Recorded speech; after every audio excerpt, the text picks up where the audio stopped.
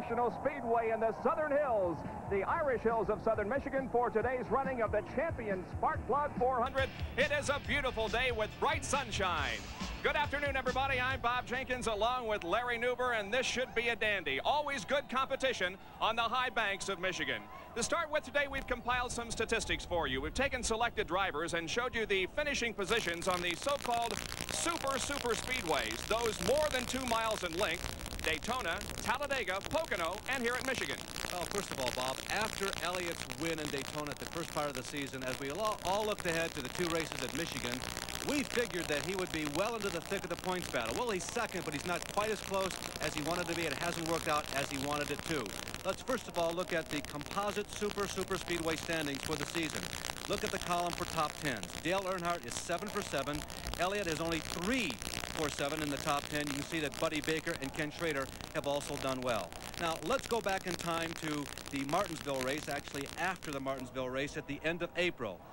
Dale Earnhardt had won 6 times, 7 top 5s. His lead was 157 points over Bill Elliott, who had only won once. But we were headed into the part of the season that most assumed would be Bill Elliott's strong point. But it just hasn't worked out. The Earnhardt juggernaut has continued. He has won twice. Elliott has only won once in those super speedways. You can see that Earnhardt has now 13 top 5s, and the lead has mushroomed up to 498 points. Now, the performance since Martinsville of just Earnhardt and Elliott. Earnhardt has averaged a 6th finish. He has finished every race. Bill Elliott has averaged a 17th, almost an 18th finish. He's had 4 DNFs, and in that time, he's had something that was basically unheard of 2 years ago: 3 engine failures. Bill and Dale aren't the only ones in this race. A couple of youngsters, Davey Allison and Alan Kulwicki, start up front. Well, let's go to one of our 2 pit reporters for the afternoon. First, the editor of Stock Car Racing magazine, Dick Berggren. Well, Bob, we've got a very unusual starting order here. Way back in 32nd starting position is Cale Yarborough. Now, he's won more races than any other driver currently active in Winston Cup stock car racing at the Michigan track. He's won here 8 times. And starting beside him is Buddy Baker. He's also won in Michigan. Well, they've got a lot of company back here with some other heavy hitters. Neil Bonnet is back here. Ricky Rudd is back here. Tim Richmond, and so is Jeff Bodine. Meanwhile, way up at the front of the pack, well, we've got a bunch of raw rookies. Brett Bodine is starting in 5th spot. This is only the 2nd time he's ever been to Michigan. He's never won a Winston Cup race, but he's got some company because there are 2 other drivers in the front 5 who have also never won a Winston Cup race: Alan Kulwicki and Kenny Schrader. On the pole, yet another rookie, Davey Allison. And there's quite a story on his car. And for that story, here's Jerry Punch. There's no denying what Davey Allison has accomplished this year in 2 wins and 3 poles and 6 top 10 finishes. But the saga is not of Allison, it's of the car. The car is named Battle Star. It should be called Battle Scar. The reason, well, the car was brand new at Rockingham and set on the pole. Then at Darlington, the car backed into the wall, was engulfed in flame, had to be rebuilt from the star back. Then at Dover, Delaware, weeks later, the car wins. Then at Pocono, the car again in the wall in practice, had to be rebuilt from here back. The crew said they should have put a zipper back here so they could just put a rear end on every time the car crashes. Then a week ago at Watkins Glen, the car was tumbled over upside down as the car holder rolled down the mountain. The car is beaten and battered. Numerous scratches and dings in the car. He said the car would not be fast here in Michigan, but indeed it is. Over 170.7 miles per hour. It's on the pole. Aerodynamics, well, maybe. They call it the golf ball effect. The more dimples, the faster it goes. All right, thank you, gentlemen. Those are some of the players in today's race. And how about this racetrack? Well, in 1981, there were 65 lead changes during the course of a 400-mile race. That should indicate the kind of competition we will be having here this afternoon. The Champion Spark Plug 400 is being brought to you by Budweiser. Beechwood Age, for that clean, crisp taste. This Bud's for you. By Quaker State Motor Oil. New Quaker State with QSX keeps your engine cleaner to last longer. By Ford and your Ford dealer. Have you driven a Ford lately? And by Kodak VRG Film. Unsurpassed color and print film. The color of life. The 40 cars in today's race have been fired on pit road and are about to move out to begin this 400-miler here at Michigan. Road road and onto the high banks of Michigan International Speedway. There is Davey Allison. He's the pole sitter, but had a few problems getting the car started, and he's going to have to catch up to his assigned starting position right behind the pace car.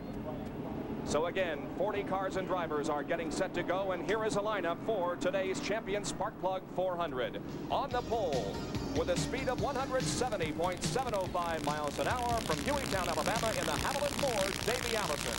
Alongside will be Alan Kulwicki from Concord, North Carolina, in the number 7 CRS Dodge Ford. Going in row number 2 from Dawsonville, Georgia, Bill Elliott in the number 9 Coors Milling Ford, and alongside Ken Schrader from Benton, Missouri, in the Red Baron Frozen Pizza Ford. The fastest 4 qualifiers were in Ford. Now going to row number 3 is Brett Bodine in number 1 in the Bullseye Barbecue Sauce Chevrolet, and alongside Benny Parsons in the Folgers Coffee Chevy.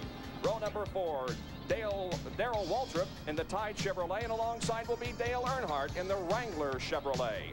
Going to row number 5, it's Terry Labonte in the Budweiser Chevrolet number 11, and Derek Cope in the number 19 Stoke Racing Ford. In the 6th row will be Richard Petty in the STP Pontiac number 43, and Harry Gant in the Skull Bandit Chevrolet number 33. In row number 7, it's Rick Wilson carrying one of our in-car cameras in the Kodak Film Oldsmobile, and then Lake Speed in the Wins Oldsmobile. Starting in row number 8, it's Morgan Shepherd in the Quaker State Buick, and Bobby Hillen Jr. in the Miller American Buick. In the 9th row, Jim Sauter in the number 89 Evinrude Outboards Pontiac, and Kyle Petty in the Citgo Ford. Going to row number 10, it's Bobby Allison and last week's winner, Rusty Wallace. Row number 11, Sterling Marlin and Jeff Bodine. Starting in row number 12, Bill Parsons and Rodney Combs. The 13th row, Tim Richmond and Ken Reagan. In the 14th row, Ricky Rudd and Michael Waltrip. Row number 15 consists of Dave Marcus and Neil Bonnet. Buddy Baker and Cale Yarborough make up row number 16, while Buddy Arrington and Dave Simcoe are in the 17th row. Row number 18, it's J.D. McDuffie and Jimmy Means. In the 19th row, Dale Jarrett and Charlie Rudo, and in the 20th row, it's Bobby Waywack and Greg Sachs. So those are the 40 starters that are now going through the tri-oval, getting set to start this race. And there is a look at Cale Yarborough, and he also carries one of our in-car cameras today. As we look at Yarborough, Bob, he is one of those people starting behind 20th position, start position. And what's so significant about that, Winston Cup racing has become so competitive. No one has ever started from worse than 10th at MIS and won. Jeff Bodine, Phil Parsons, Tim Richmond, Ricky Rudd, Michael Waltrip, Neil Bonnet, Buddy Baker, Cale Yarborough, all those people starting behind 20th start position. And Rick Wilson will carry our other in-car camera. He's getting the goggles adjusted, getting set to go. He starts from row number 13. And alongside him will be Lake Speed, and just ahead of him, the STP Pontiac, driven by Richard Petty. Some surprises, yes, in the top 10, top 20 in qualifying, but the racing has become so close, particularly in 1986 and 1987, that you can't call Kulwicki a big surprise up front. You certainly can't call Benny Parsons surprising on the performance of Derek Cope the last time here at MIS. That too is not a surprise. They are all up into the top 10. Derek Cope, of course, was the second quickest qualifier in the race earlier this year here at Michigan. Today he qualifies for the 10th position with a 168.634 mile-an-hour lap. Well, the field is in the northern banking of Michigan International Speedway, about to come through the tri-oval, and hopefully to receive the green flag from NASCAR official starter Harold Kinder. Here comes the field, beginning to pick up speed just a little bit. It's Davey Allison and Alan Kulwicki as the crowd rises to its feet, begins to cheer, and the green flag is out. Here we go, 400 miles. The Champion Sparkplug 400 is underway.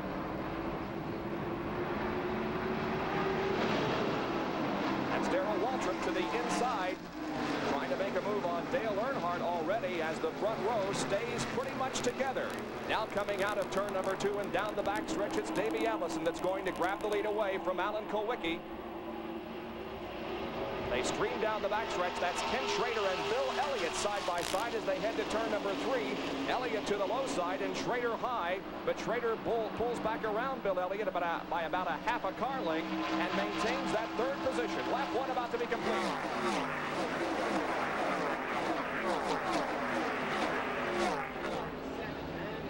is Davey Allison, followed by Alan Kulwicki, and then Schrader and Elliott battling.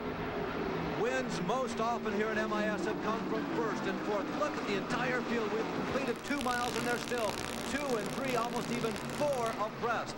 The pole sitter, of course, Davey Allison. The fourth starter, Ken Schrader. And I will also tell you that yesterday afternoon, Saturday in the final practice session, the man visibly having the best day is Darrell Walter. And look at the field staying bunched together as we're about to complete lap number 2. The best race there involves Dale Earnhardt and Bill Elliott as they go side by side now for that 4th spot. Schrader has grabbed 3rd, but look at the 4 abreast racing through the tri-oval. Derek Cope has thrust himself. He's on the right-hand side of your screen, the low side of the racetrack. Look at Derek Cope in that blue and white Ford number 19, the West Coast racer. Is he for real? The early performance would suggest yes, as Waltrip gets out of the groove and loses 2, 3 positions. Now the real battle involves Brett Bodine in that red number 1, Dale Earnhardt, that's Richard Petty in 43, and of course Terry Labonte in number 11. They're really slugging it out here in the opening laps. 2 miles around the tri-oval here at the Michigan International Speedway. The drivers will tell you that when you slam into turn number 1, this is a relatively smooth arc coming out of 4, but when you dive through the tri-oval and go toward turn number 1, right now, it doesn't look like it on your screen, but it's a hard left-hander. You have to turn the car sharply, hit the apex in the bottom side of the number 1 turn, let the car drift up into the middle of the racetrack. Then you maneuver your car through number 2 properly, and hopefully you set up for the long backstretch where if you've got any extra horsepower, you can do some passing. Rick Wilson is right in the middle of this battle for positions as he's behind Morgan Shepherd in the Quaker State car. They set their machines into turn number 3. That's Richard Petty on the high side of the racetrack. The last lap, as you can see, turned at 168.224 miles an hour, only about 2 miles an hour slower than what they qualified at.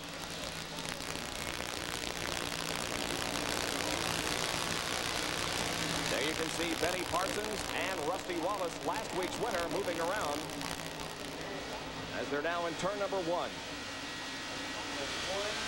Rusty Wallace is one of the multitude of crews that thought, hey, we're going to qualify in the top 10 here at Michigan International easily.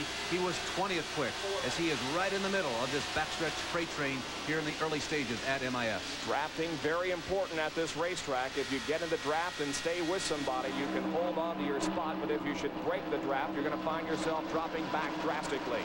Up front, it is a good battle for the lead developing now as Alan Kulwicki and Davey Allison go at it, but also some great racing in the back of the pack. There are the leaders.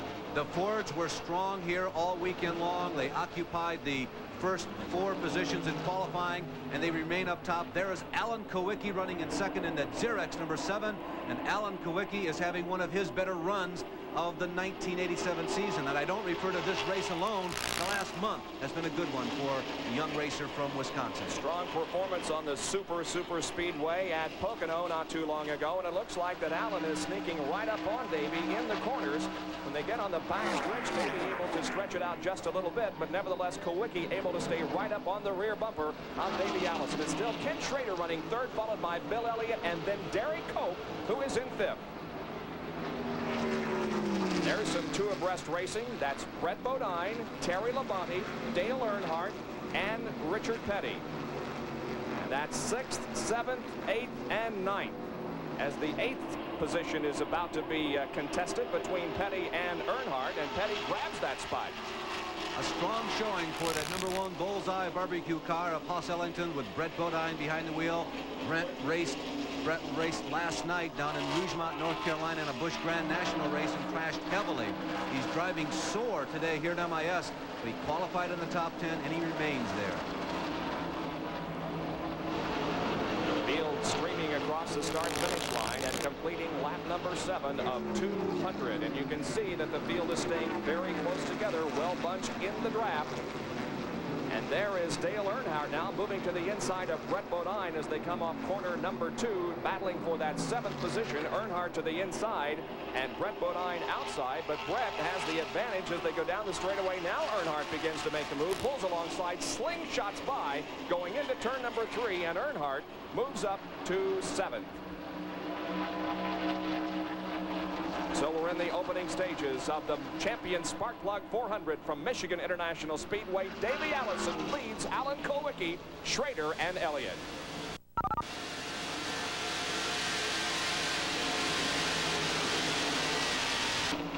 We have completed 10 laps in the champion Sparkplug 400. That's Davey Allison leading.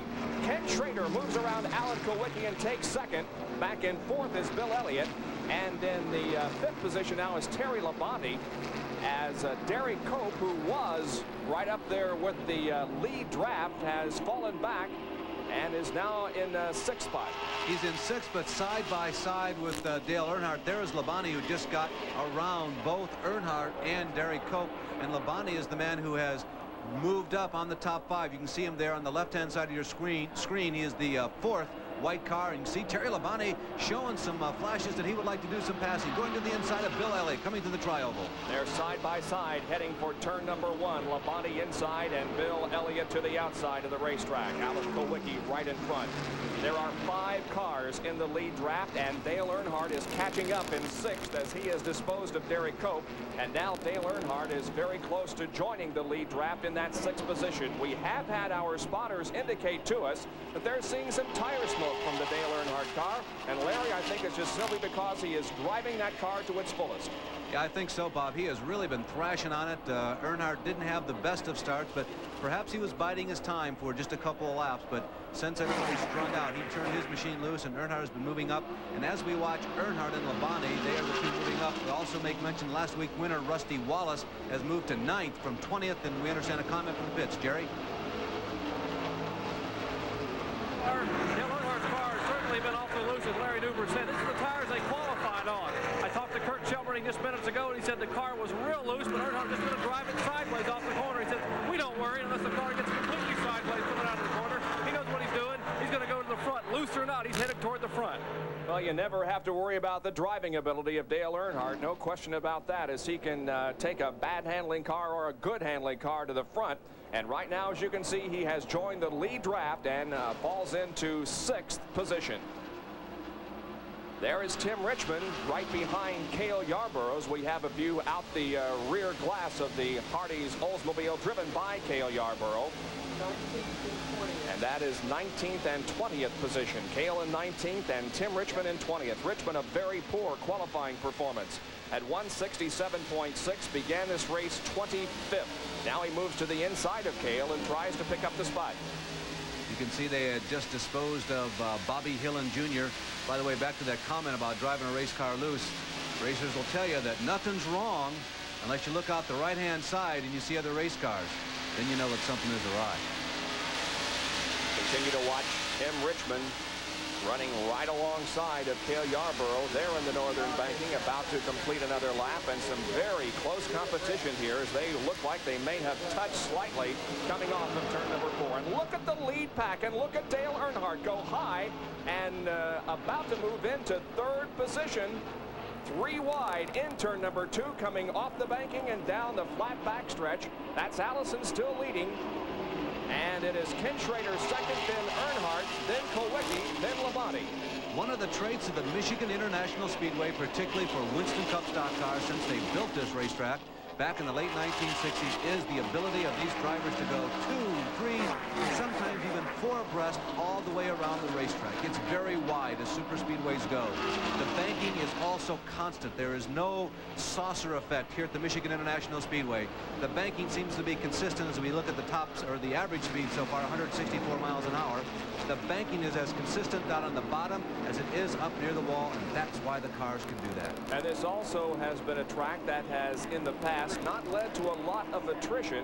And you'll remember a few years ago, I think 3 years ago, we ran a complete race without a caution. So it's also a track that has been very safe throughout the years, but boy, it's one that leads to some great competition. Now we zoom in on the top 3 as Earnhardt is about to take 2nd position, and Dale is making sure everybody is aware that he is there. Although he started 8th, the car apparently is now beginning to work very well for him, and he slides to the inside of Ken Schrader. They're side by side into turn number 1. Remember, Dale Earnhardt won the previous race here at Michigan earlier this year and now Earnhardt goes into second. As you can see, some tire smoke coming off the left rear of the Ken Schrader Barron's frozen pizza special.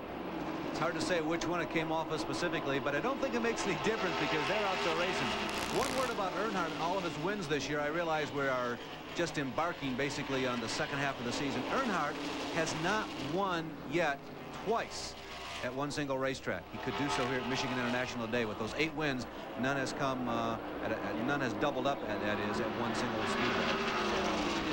So there is Davey Allison leading Dale Earnhardt, and we asked him a little bit earlier in the weekend about things that bother him. You always seem calm, relaxed. Does anything upset you on the racetrack? Running second. And that tells the story right there. Nothing else need be said. Earnhardt now in second position, but we'll see his tactic here as he has really closed in on the leader, Davey Allison. And look at this competition midway through the pack as again they continue to run 3 and 4 abreast through the corners. Richard Petty is in that group. Saw Tim Richmond, Neil Bonnet, Jeff Bodine. There is the pack from inside Rick Wilson's car as they look low to Jeff Bodine. Wilson, Bodine, Tim Richmond, also Jim Sauter involved in this fight for position. 4 wide going into turn number 1. And number 44 car Sterling Marlin also Lake Speed, Kyle Petty. I think I saw Michael Waltrip just to the rear of that pack. There is a picture of Lake Speed. Speaking of Lake Speed, as he slips up and goes behind Sterling Marlin, and Lake Speed wrestles his wheel as he falls into line down the backstretch. Hardy's race cam giving us some great shots as he and Lake Speed and the number 83 Wins Kmart machine are going at it for position. See the movement of the wheel that the driver has to make as he goes around these high banks. Now onto the tri-oval where the banking isn't quite as steep. And of course the backstretch here at Michigan is almost completely flat. One of the amazing aspects of these early laps here at MIS, Bob, is that the field is not in jeopardy. Not a single car is in jeopardy of being lapped. Everybody has continued to run at high speed. The qualifying difference was only about 3 seconds. They are all running much closer than that now. Let's just let you ride around the race course with Cale Yarborough.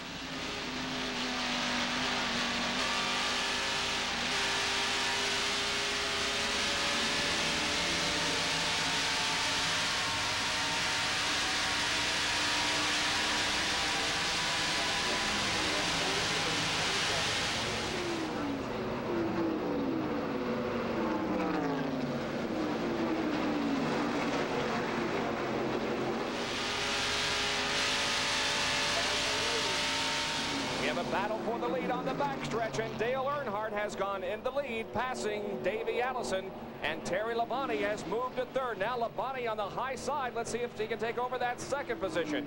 An outstanding performance in the early going for Dale Earnhardt, who started this race in 8th, caught up with the lead draft, and now has positioned himself at the front. Earlier in the season, Dale Earnhardt, when he was in the midst of racking up all those wins in March, April, May, and the early part of June, at one point he had reached the percentile of 65 for the percentage of laps that he had led, not running the lead lap or not running the top 5. Take another look at this pass on Dale. It was just a classic MIS pass. He kept the momentum up as he went around turn number 1, number 2, which sets you up for the backstretch. The backstretch is normally where you can get most of your work done, and Dale did it on Davey. Now Labonte is trying to do the same thing. He'll follow Davey through the D-shaped front stretch here, try and turn a good turn number 1, turn number 2, and if he has kept the momentum up going through and cross the start-finish line, perhaps he can pass Davey in number 2, but if he gets 1 and 2 good, the pass will come at the end of the backstretch. But Davey that time seemed to have the edge going through 1 and 2. Well, a while ago there were 5 cars in the lead draft. Now there are 7 cars in the lead draft as Richard Petty and Rusty Wallace have cut up, and there is trouble in the Cale Yarborough car. He has dropped low on the racetrack, and smoke is pouring from that machine. It looks like another bad race for Cale Yarborough. Cale Yarborough, who went to his own team for 1987, he told us yesterday, as he has told everyone, yeah, I knew it would be difficult, but I really had no idea it would be quite this difficult to pull off. But He has had a season that has been nothing but frustration. Cale Yarborough dropping low on the racetrack. He's able to come into the pit area without stalling on the track. Will of course have no yellow flag, and I believe Cale is going to make it, although he is running very slowly on the bottom side of the racetrack now in the third and fourth turns. So Cale Yarborough drops out of another race. Last week he was 5th at Talladega, but is 25th in the point standings going in. Of course, he doesn't compete on the entire circuit, but nevertheless, it has not been a good year for Cale Yarborough, and the misfortunes continue. We've completed 23 laps at the Champion Sparkplug 400. At Michigan International Speedway in the Champion Sparkplug 400. Look at the interval that Dale Earnhardt has opened up on the rest of the field. That's the interval there between first and second position. Dale passed Davey Allison a couple of laps ago, and he's now really stretching it out. That's Allison still running second, followed by Terry Labonte, Ken Schrader, Richard Petty making a race out of it with Bill Elliott, and behind Elliott is Alan Kulwicki and the number 27 of Rusty Wallace. Then comes Shepard, Benny Parsons, Derry Cope is still up there. Buddy Baker has moved up nicely, as has Jeff Bodine. Next comes Darrell Waltrip, and then Tim Richmond. That's a kind of a quick overview of the top 15, give you an idea how some of your favorites are doing. Baker has moved up nicely, as has Bodine. Look at the old cagey veteran, though, Richard Petty, hanging right in there with the youngsters. There's Alan Kulwicki beside him, as Richard continues to run that high line that he likes on these kinds of racetracks, and that's Rusty Wallace right behind him. But a good performance in the early going by the king, Richard Petty. A couple of Pontiacs, Petty and Wallace, they hooked up. That's how they caught that pack of Fords. Well, let's go to Dick Berggren. And here's the story. Kenny Schrader has lost the ability to talk to his crew. Now they can hear him, but Schrader can't hear them. That is a critical problem down here because it's so important to know when to come in for a pit stop. Jerry Punch, what's going on down at your end of the pits? Well, we're in the Hardee's pits of Cale Yarborough. This is his crew chief, Cliff Champion. And Cliff, a short afternoon. What happened to you? Well, I don't really know, Jerry. Yeah, the car seemed to be handling fairly well. Cale said that the chassis was okay. He was just, you know, kind of stuck in traffic right now, trying to work his way up. And then all of a sudden he came on the radio and it blowed up. Yeah, it's what we all hate to hear, but it may be something minor, but it appears something more. Well, blown up, that sums it up indeed. The Hardee's Oldsmobile has made its way to the garage area. And there you can see the leaders. It is still Dale Earnhardt in front. Bob, in the last 8 races, Cale has entered 4. He has finished 2 of them, finishing a 4th and a 5th. He's had an engine problem and brake failure the other 2 times. There's Bill Elliott leading this pack of cars into the northern high banking with Kulwicki, Petty, Rusty Wallace, and others trailing. Now, every once in a while, if you are a keen observer of motor racing, you'll see what appears to be these cars sliding, the tail ends coming out. They are understeering, as some of the racers are wanting to say. Yep, your eyes are not deceiving you. That is exactly what is happening. You can really hang it out here at Michigan, particularly on a day like today or yesterday, as we go down pit side and see Dale Jarrett, another one of the competitors last night at Rougemont, North Carolina, making a premature pit stop. You can really hang it out here at Michigan. Yesterday it got very hot during qualifying. It was almost like an oiled track, and we expect the same scenario to unfold here this afternoon. We're continuing to watch this race for second. Now focusing in on Schrader, Wallace, Petty, and Alan Kulwicki. And some sideways. Wallace and Schrader. Way out of shape in the 4th turn. Gathered it in, however. Alan Kulwicki begins to drop back just a little bit. He was the second place starter and ran second for a while, but is now battling for this 6th spot with Ken Schrader. Both Schrader and Kulwicki, of course, or rather, excuse me, Schrader and Wallace from the Show Me State, and they were both showing me a little bit of sliding that time around. Let's talk about pit stops, Larry. When might we expect the first set? Pretty simple here. It's a 2-mile racetrack. 50 laps is 100 miles. That is the normal distance that we are accustomed to seeing Winston Cup cars go. That is the barometer, 50 laps. And on the backside, the window that is critical near the end of the race would be lap 150. Those who pit before that are probably going to have to stop one extra time. If anybody can stretch it past 150, they should be able to go the distance. Last lap, this was the action into turn number 4 as Rusty Wallace is the so-called meat in the sandwich and gets a little bit out of shape. A couple of things going on. First of all, Richard Petty was maintaining his line, and because Rusty and Kenny found themselves 3 abreast, that lane got very narrow. So it was one situation where Petty was maintaining his line. The other one was the draft was disrupting a little bit what's going on with the cars behind. 3rd, 4th, 5th, 6th, and 7th here as the leader continues to be Dale Earnhardt, and there is Davey Allison running 2nd, but then it's Labonte, Wallace, Petty, Bill Elliott, and Alan Kulwicki. Last week at Watkins Glen, those of you that were with us saw wholesale pit stops, and staying on the lead lap was of extreme importance, but it was not a disadvantage to slip significantly behind. Here at MIS, it might be a big disadvantage.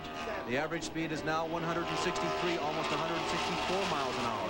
Bob told you earlier, it's very common to have few caution flags, perhaps as few as 3 or 4. And if you're not careful here at MIS, once you get into a period of the race like this where it's been green for so long, you might find yourself getting lapped and ending whatever chances you might have to win this race. So the low number of yellow flags can really play a role in the outcome here at Michigan.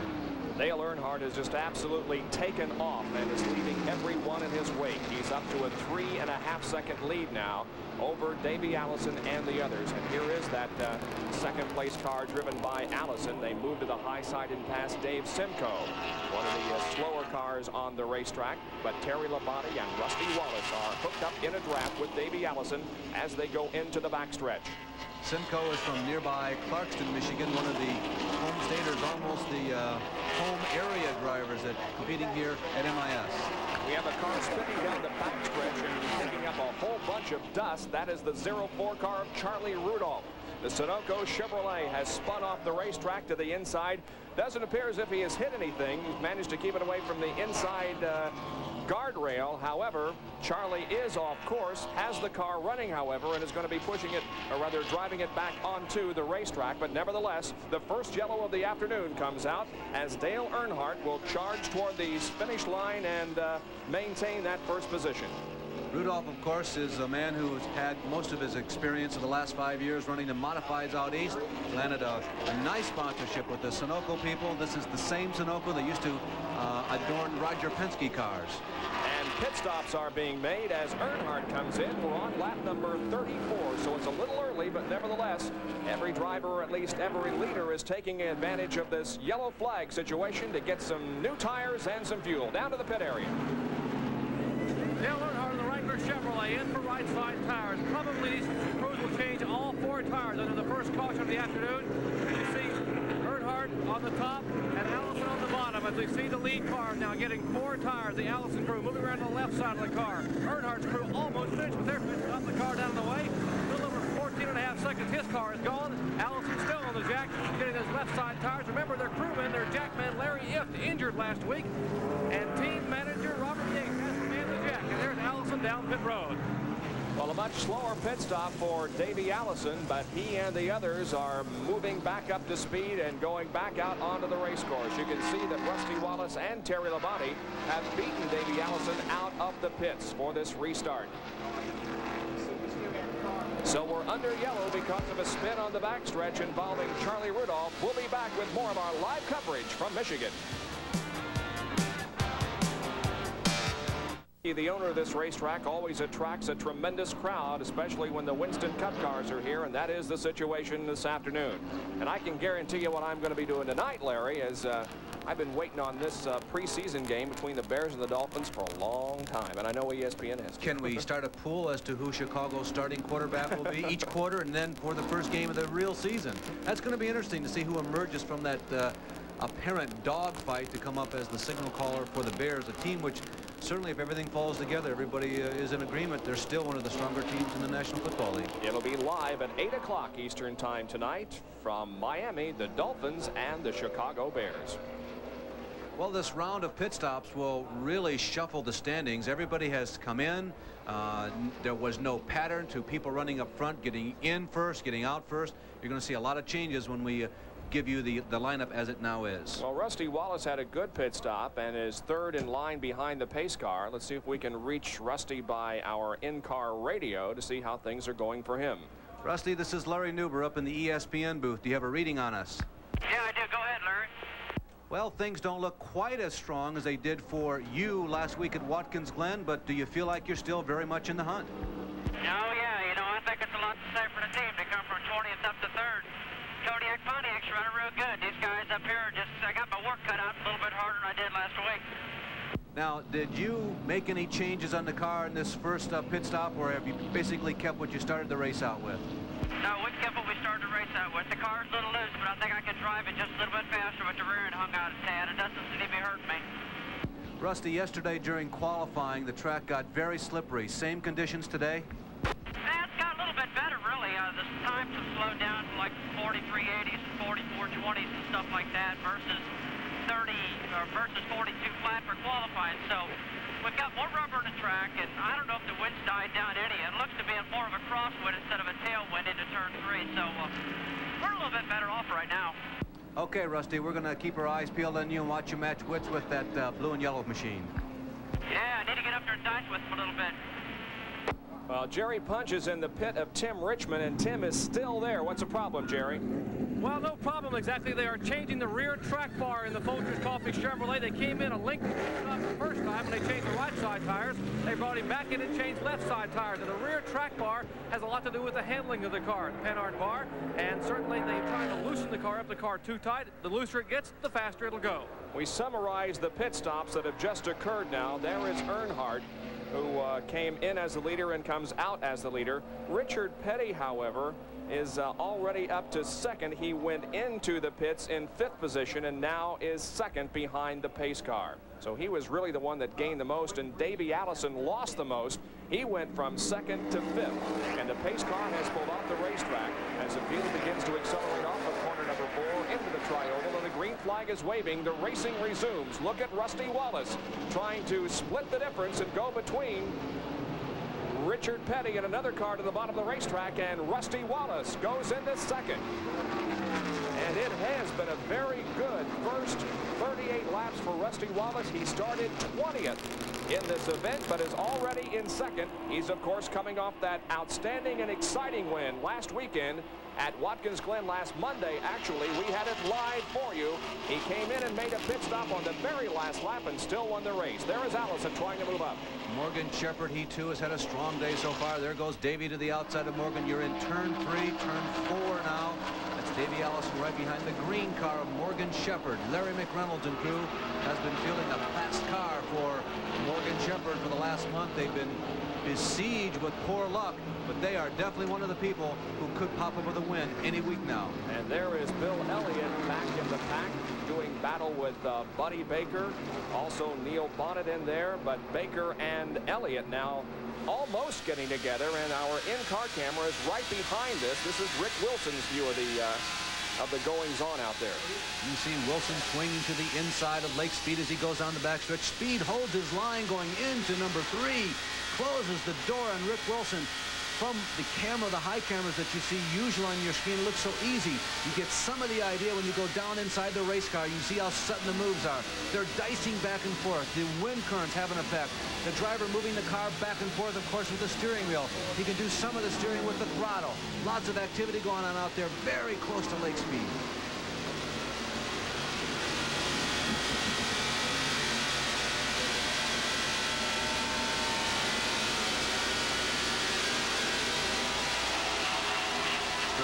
Due ahead, Benny Parsons, the green Folgers number 35 decaf car.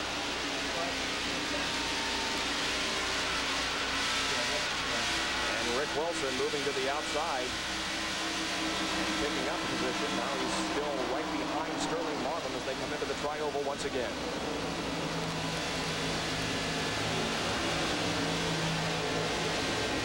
Now Rick looking to the inside. That's Jeff Bodine ahead of Sterling Marlin, but Rick Wilson falls into position going into turn number 1. Now he begins to move alongside once again.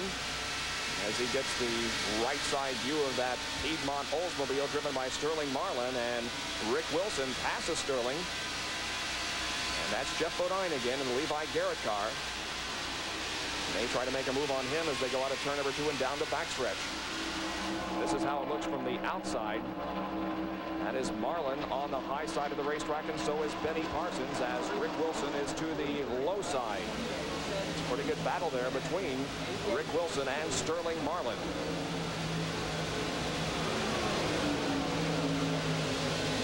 Keep in mind how fast you are here inside of the first 100 laps. Yeah, it's significant, but it's not critical. This track figures to change greatly between now and when lap number 200 completes itself here at MIS. And the team that has the ability to make the car quick in the final 50 laps is the team that's going to win this race. Yes, Earnhardt is superior now. Yes, he has been superior most of the season. Yes, they have been able to make their car go quick the last quarter of every race. While we continue to watch from the in-car camera, we'll tell you that Earnhardt leads, followed by Rusty Wallace, Richard Petty, Davey Allison, and Terry Labonte. We'll be right back. The Monte Carlo SS. You can be with us on this Sunday afternoon for Winston Cup stock car racing. We're live at Michigan International Speedway. I'm Bob Jenkins, along with Larry Newber, Dick Bergeron, and Dr. Jerry Punch. The leader is Dale Earnhardt, but right behind him, by just a few car lengths, is Rusty Wallace. In third at this point is Richard Petty. And there is Dale's performance since Riverside. On the 21st of June, he's finished first, sixth, first, third, and 8th. Bob, the amazing thing about Earnhardt's season is you could pick any skein of 6 races and see basically the same performance. They have been incredibly consistent from short track to super speedway to road course to mid-size racetrack. They have had an unbelievable season. Bobby Allison and Buddy Baker are racing for 9th. It is Bobby Allison in 9th at this point, and Buddy Baker right behind in the Oldsmobile. Buddy told us as early as Friday in that Crisco Olds that he was feeling very good about this race. As soon as they unloaded off the trailer, the car did exactly what they had hoped it would do, maybe even a little more. He got caught in one of those time warps in qualifying. When he went out, the track conditions were absolutely horrendous, so he didn't qualify well. But he warned us on Friday, hey, we're going to have a good weekend, and right now Buddy is giving it a good ride. A couple of cars have dropped out of the race. Ricky Rudd has put his machine behind the wall, and Derek Cope, who ran so well in the first 10 laps or so, is also behind the wall. 3 abreast racing here. It's Bill Elliott, Terry Labonte, and Morgan Shepherd.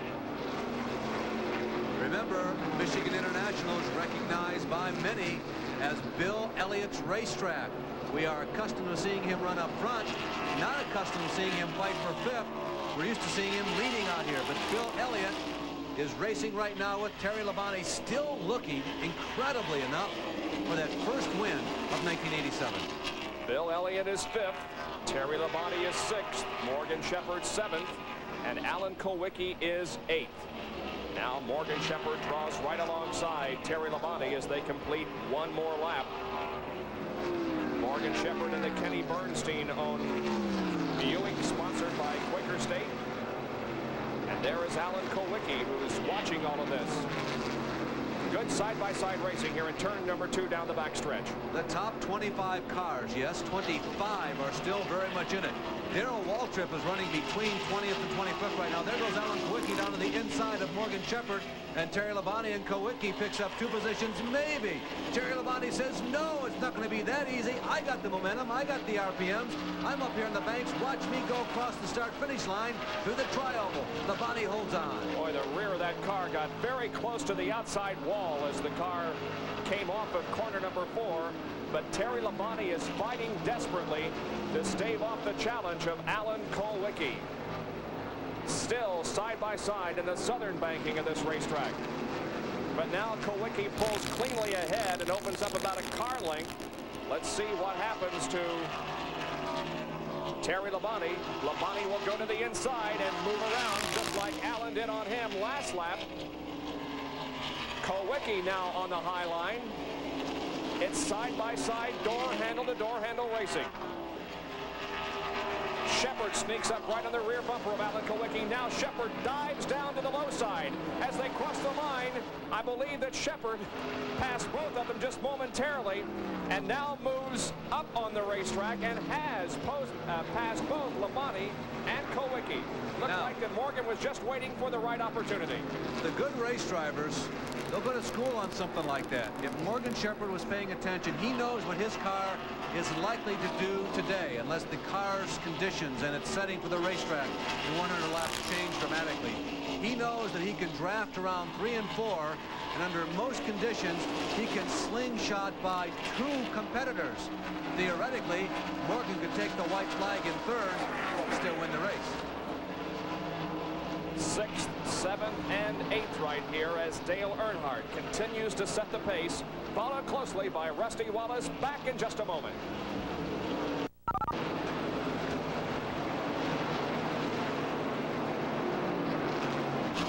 Once again, Dale Earnhardt is beginning to stretch out the lead just a little bit with about a second lead over Rusty Wallace.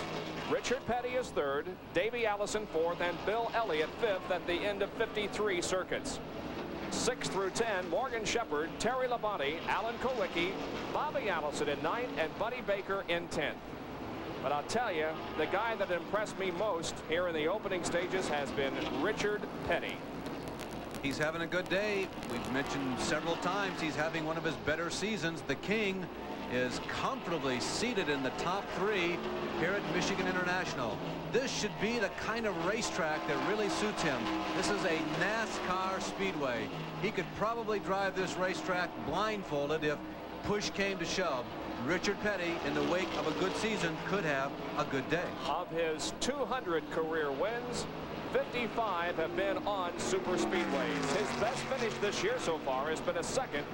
That was on the high banks, however, a short track at Bristol, where we will be next Saturday night and Friday night for NASCAR racing. What's most important for Richard, Bob, right now is to pace himself, not the machine, himself.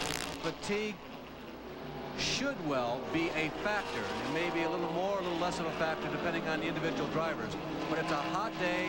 We are going to go 400 miles.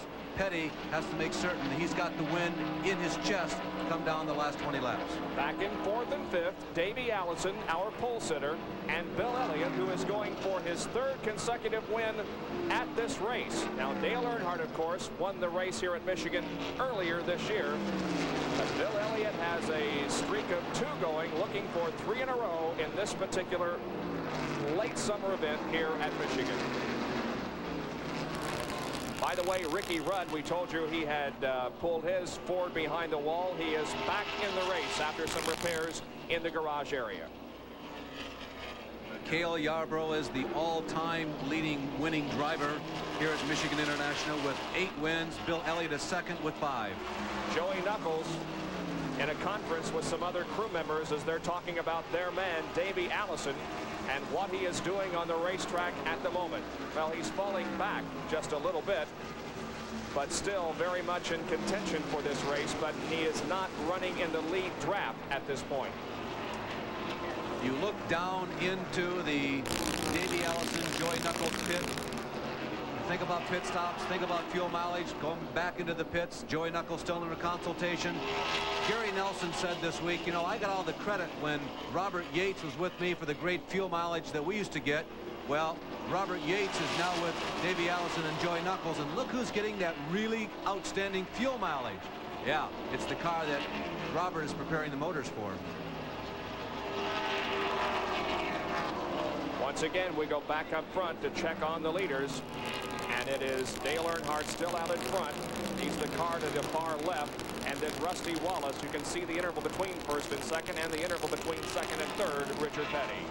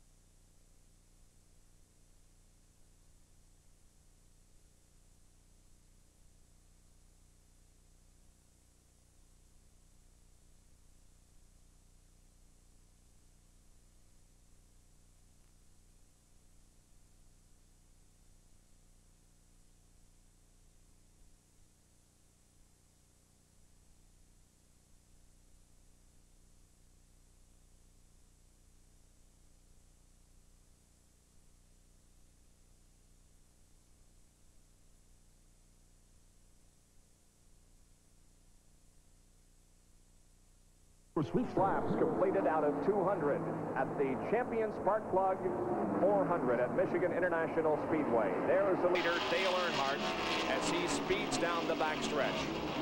A little bit of a race summary here as we have already completed a fourth of the race.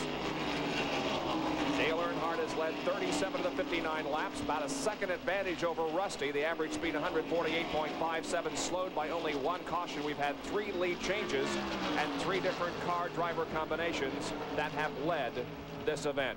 30 cars are on the lead lap.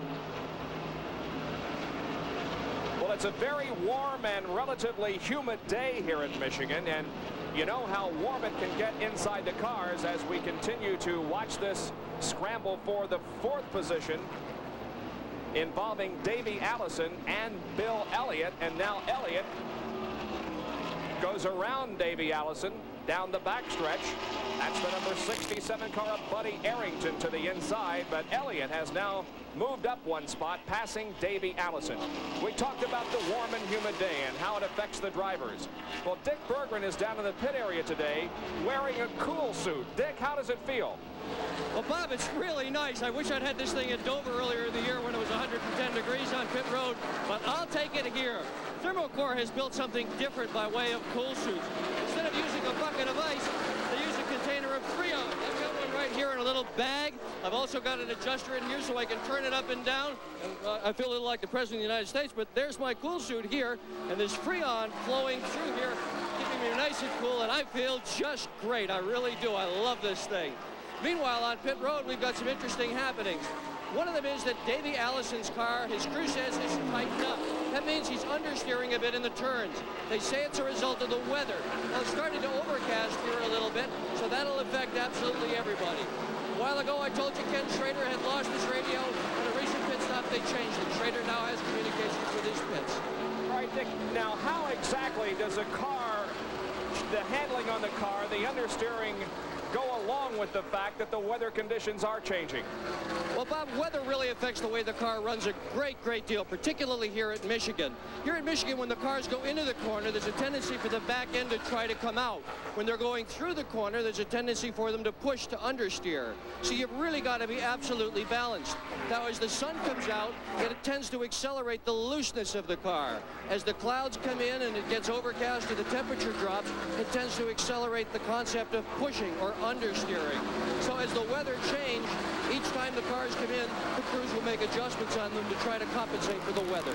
Right now we're riding with Rick Wilson, as right in front of him is the number 90 car of Ken Schrader. The Kodak race cam giving us some great shots.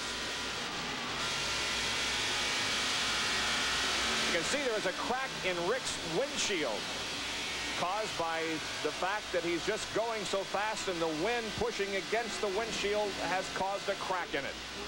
Picking up on Dick Berggren's conversation, also something as simple as clouds passing overhead can create those changing weather conditions to which he referred. It's not really a weather change condition as much as it is sometimes just cloud cover. Ken Schrader right alongside of Rick Wilson. You can get an idea of exactly how fast these cars are going. Notice the grandstands and the poles holding the catch fencing here, how quickly they go by at over 170 miles an hour down the backstretch.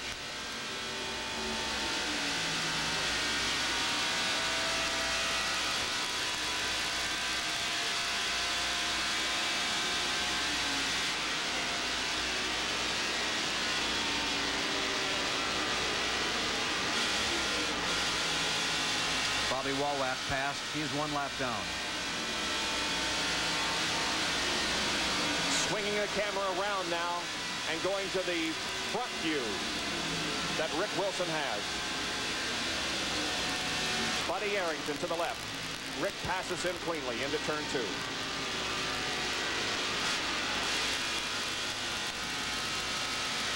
66 laps completed here in Michigan.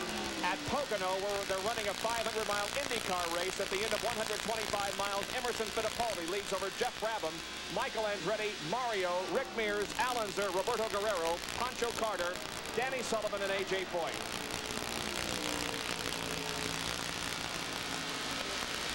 Brett Bodine on the racetrack in that bullseye barbecue sauce #1. An excellent qualifying performance. He started 5th. The Busch Grand National race last night in which Brent raced was won by Larry Pearson. Elton Sawyer was 2nd. Jimmy Hensley was 3rd. That was Pearson's 4th win of 1987. We might mention Brett Bodine, who did qualify 5th, running back in about 22nd or 23rd spot. There had been a report from the Bullseye Barbecue pits that possibly an overheating problem on the car. We talked a minute ago with Sheldon Pittman. The crew chief said, no, the car's not overheating too much. It's about 210 degrees. One thing we do know for sure that Brett Bodine is indeed hurting. He was in severe pain this morning. He tried to climb in the race car. Eventually, he ran a Busch Grand National race last night at Orange County Speedway down in Rougemont, North Carolina.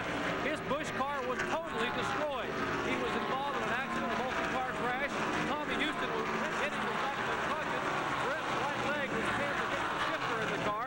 He is in severe distress climbing in the car here. Took a lot of courage to get in this Winston Cup car and race today. There was even some talk that he would pass up this race if it rained last night and rained it out, and they were going to run that Busch Grand National race today. There was talk that he and Dale Jarrett would withdraw from this one and race at Rougemont. Fortunately, however, that didn't happen, and the race was held last night. The lead here at Michigan continues to be held by Dale Earnhardt, with Rusty Wallace running 2nd and Richard Petty 3rd. Back with our live coverage right after these messages. Stay with us. Booth tonight, along with Mike Patrick and Dick Butkus, as we present an NFL preseason game, the Chicago Bears against the Miami Dolphins at 8 o'clock Eastern Time tonight, live on ESPN, and we are live at Michigan International Speedway as Dale Earnhardt continues to lead, and now this side-by-side battle involving Terry Labonte and Alan Kowicki for 7th. And Bobby Allison got his nose right up there saying, hey, fellas, I know you guys are having a good time, but I'm back here. Don't slip up. I'll slip through. Alan Kowicki started 2nd, was 2nd fastest qualifier, but is now in 8th as Terry Labonte runs 7th. There is Bobby Allison, who started way back in 19th position. Remember, no driver has ever won MIS from further back than 10th. Again, the most favored positions of winners here at MIS, 1st and 4th. Behind that group, Buddy Baker continues to run. You got a quick glimpse of Morgan Shepherd. He's in 6th position as Bobby Allison goes down low and momentarily makes it 3 abreast. Kenny Schrader is still in it. I'm going 10th through 20th in no particular order, but this is the approximation. Rick Wilson, Neil Bonnet, Sterling Marlin, Jeff Bodine, Tim Richmond, Benny Parsons, Dave Marcus. You can see Labonte's Michigan record 4 times in the top 10 in 17 starts. Lake Speed still on the lead lap. Jim Sauter, who qualified so well, driving the Evan Route number 89. The 55 car of Phil Parsons, Kyle Petty, Brett Bodine, Bobby Hillen Jr., and Michael Waltrip. Where's Darrell? He's next. 26th. So Alan Kowicki in the Xerox Ford, running 8th at the moment. He's, of course, pretty much an independent, trying to put some money together. Well, you really have to stick to basics and really try to get the most out of the equipment that you have. You have to do the best you can with what you've got and try to work your way up into a better position. That's what we're doing right now. We're in the growing stages with this team, and you know, I'm really pleased with the kind of progress that we've made. A lot of people use money for an excuse, you know, but you only get to race 1 car and 1 engine at a time. So you can't always say, well, if I had 10 engines, I'd run better, or if I had 10 cars, I'd run better. I just concentrate on doing the best with what I've got and not use that for an excuse. Alan Kowicki's father, by the way, Gerald, crew chief and engine builder for teams that won 6 USAC stock car championships with Norm Nelson and Roger McCluskey. Right now, Alan comes into this race 17th in the point standings. Again, his best finish was not too long ago in the 2nd Pocono race of the year. He was runner-up to Dale Earnhardt in an exciting battle for the lead and the finish, as Dale passed him going out of the tunnel turn and held on for the victory. Kowicki has a 2nd place at MIS, ASA, September 1985. And you know, Bob, people like Mike Eddy, Bob Seneker, Mark Martin for that matter, maybe some of the younger fellows who have come along, Tom Jones in recent years. Kowicki is living their dream. This must give them tremendous incentive that, geez, maybe we're next. Maybe if we can take the time and provide the dedication, maybe this could be us in the next couple of seasons. You can see Allen's best 87 finish in Winston Cup racing.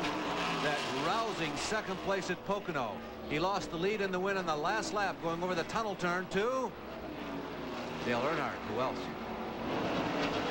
Back up front, it is Dale Earnhardt with an advantage over Rusty Wallace. Dale is threatening to run away with this race, although Rusty Wallace is certainly still within striking distance. 76 laps have been completed, about a 2-second lead for Dale Earnhardt. Now ESPN and NASCAR with a track fact.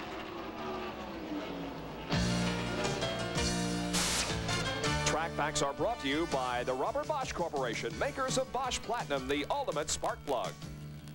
We've all seen a car suddenly slow on the racetrack and come slowly down pit road. We presume the problem is ignition trouble. A crew member would dive in that right side window. Seconds later, the car would fire, and the car would be on its way down pit road. Well, that crew member will be changing from one amplifier ignition to another. You have to unplug one box and plug in another. Well, no longer is that the case. They have wired both boxes to a single switch. No more pit stop needed. The driver simply flips the switch on the racetrack, new ignition system, and he's on his way. Recently, Tim Richmond was leading a race. The ignition system failed. He reached up, flipped the switch, didn't miss a beat, didn't lose a lead, and went on to win the race. From the beautiful Irish hills of southern Michigan, we are bringing you live coverage of the Champion Sparkplug 400 from Michigan International Speedway. It's pit stop time once again. Bill Elliott has come in. Ken Schrader has already been in. Aren't these a little early? We're only on lap 81. They're a little early unless you're unhappy with the setup of the race car. Then you want to come in as early as you can, make those changes. You can see a crewman reaching into the back window of Bill Elliott's car, adjusting the wedge probably on that machine. It's early unless you want to make a change.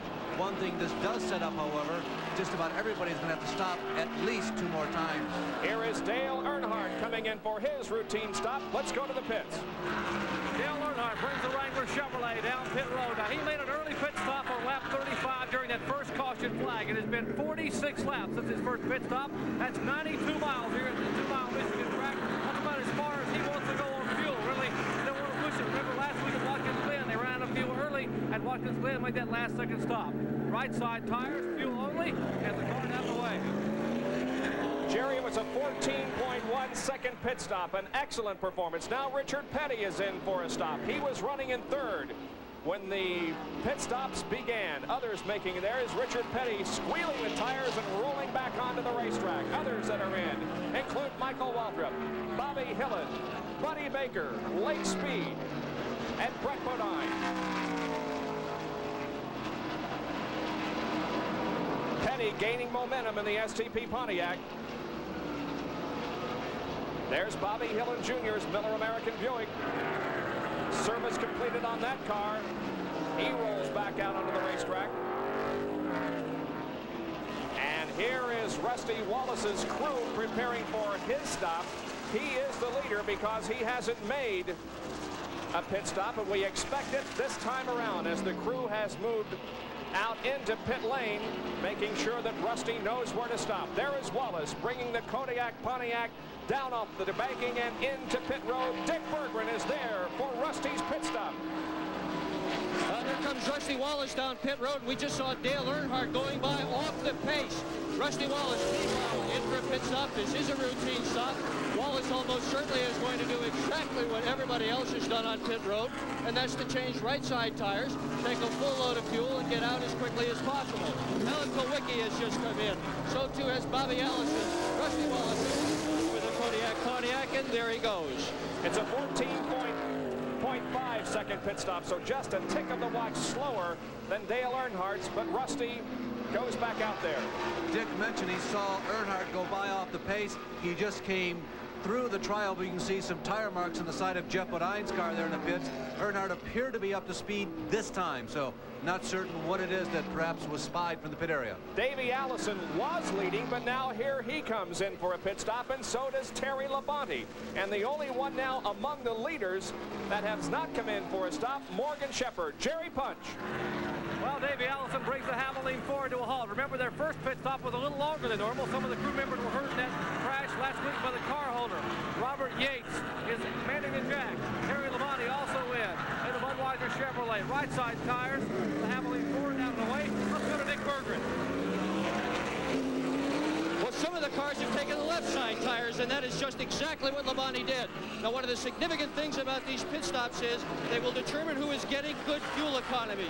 Remember, last week, if you saw Watkins Glen, Labonte managed to go all the way around to the very tail end without running out of fuel. Waltrip is now in for fuel. Jerry, what's going on in the Waltrip pit? Well, left side tires for the Tide Chevrolet. Darrell Waltrip's crew. Jeff Hammond and him finishing the left side. Off the jack. Good pit stop for Waltrip. 14 and 4/10 seconds. There goes Darrell back out onto the race course. The leader was Morgan Shepherd, but he has come in now, and that means that everybody has made his second pit stop. And we now check the standings and find that Rusty Wallace is in the lead over Dale Earnhardt. Kyle Petty among the last to pit, but now the service on that Wood Brothers Ford completed.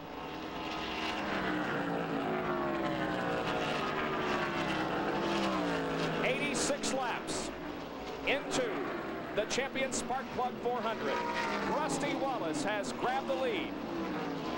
Dale Earnhardt is second, and Richard Petty is third. So as far as the change of positions as a result of the pit stops, Petty stays in third, but first and second exchange positions.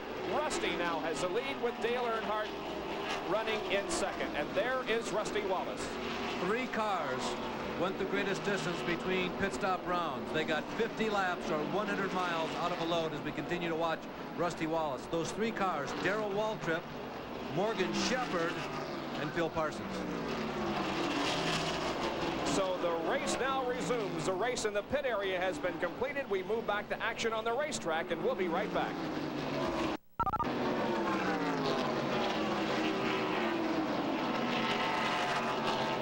Larry Newber, Dick Berggren, and Jerry Punch back at Michigan International Speedway for the Champion Spark Plug 400. It is a 1-second lead that Rusty Wallace has over Dale Earnhardt. Now, the question is there a problem with the Earnhardt machine? Richard Childress could best tell us that. Here's Dr. Punch. Well, there was a problem. There may still be a problem with the Earnhardt car. Richard Childress, your car was awfully slow getting up to speed at that pit stop. What happened? The clutch was slipping when he left the pit. We don't know why, but the clutch just slipped, and it slipped for about 2 or 3 laps, but it seemed like it might be okay now. You guys grabbed a fire extinguisher and ran up to the wall like you were going to bring him back in. What were you going to do? We were going to try to cool it down and put some blow some fire extinguisher fluid on it, try to cool it down. Okay, well, possibly a problem with Dale Earnhardt. They said the car is running okay now, but you never know. Clutch slipping when he made this pit stop. Let's go to Dick Berggren.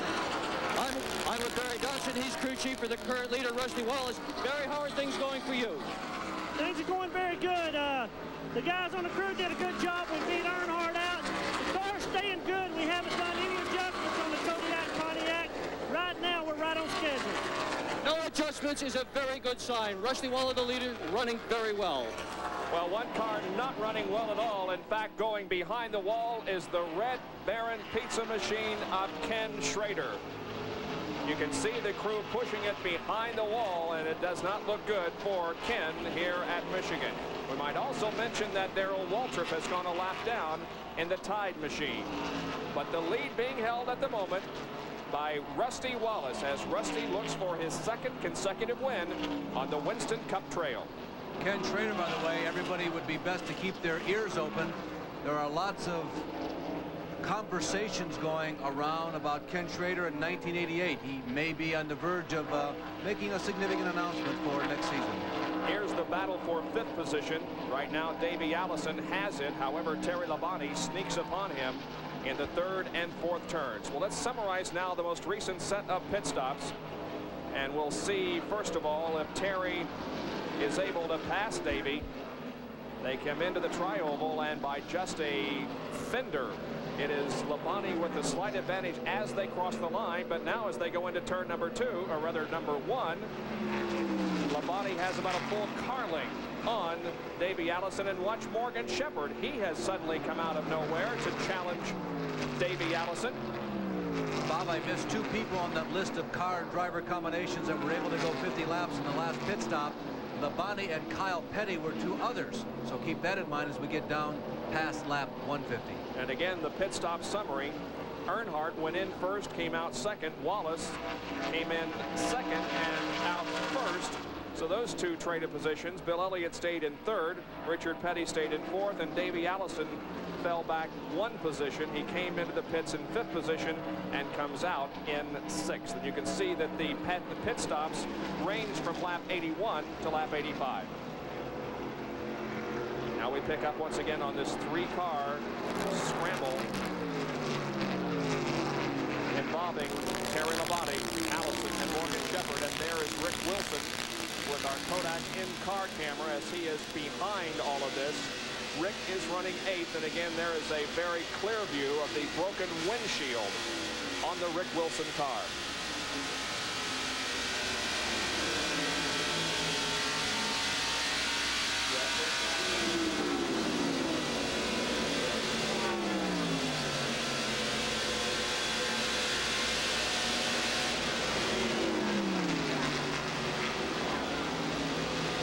Rick appears to be catching Morgan Shepherd, Davey Allison, and Terry Labonte.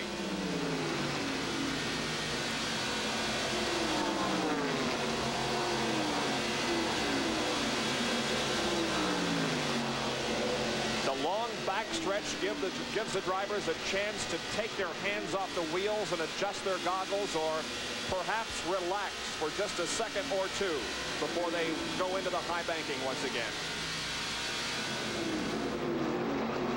There is Dale Earnhardt on the high side of the racetrack as Darrell Waltrip is right behind Davey Allison, or rather the leader, Rusty Wallace. Darrell is 23rd, a lap down, would like to pass Rusty Wallace and get that lap back. Darrell was being challenged about 2 laps ago by Dale Earnhardt. It looked like Earnhardt had enough momentum to get around, but Dale has not done so, and Darrell has pulled away.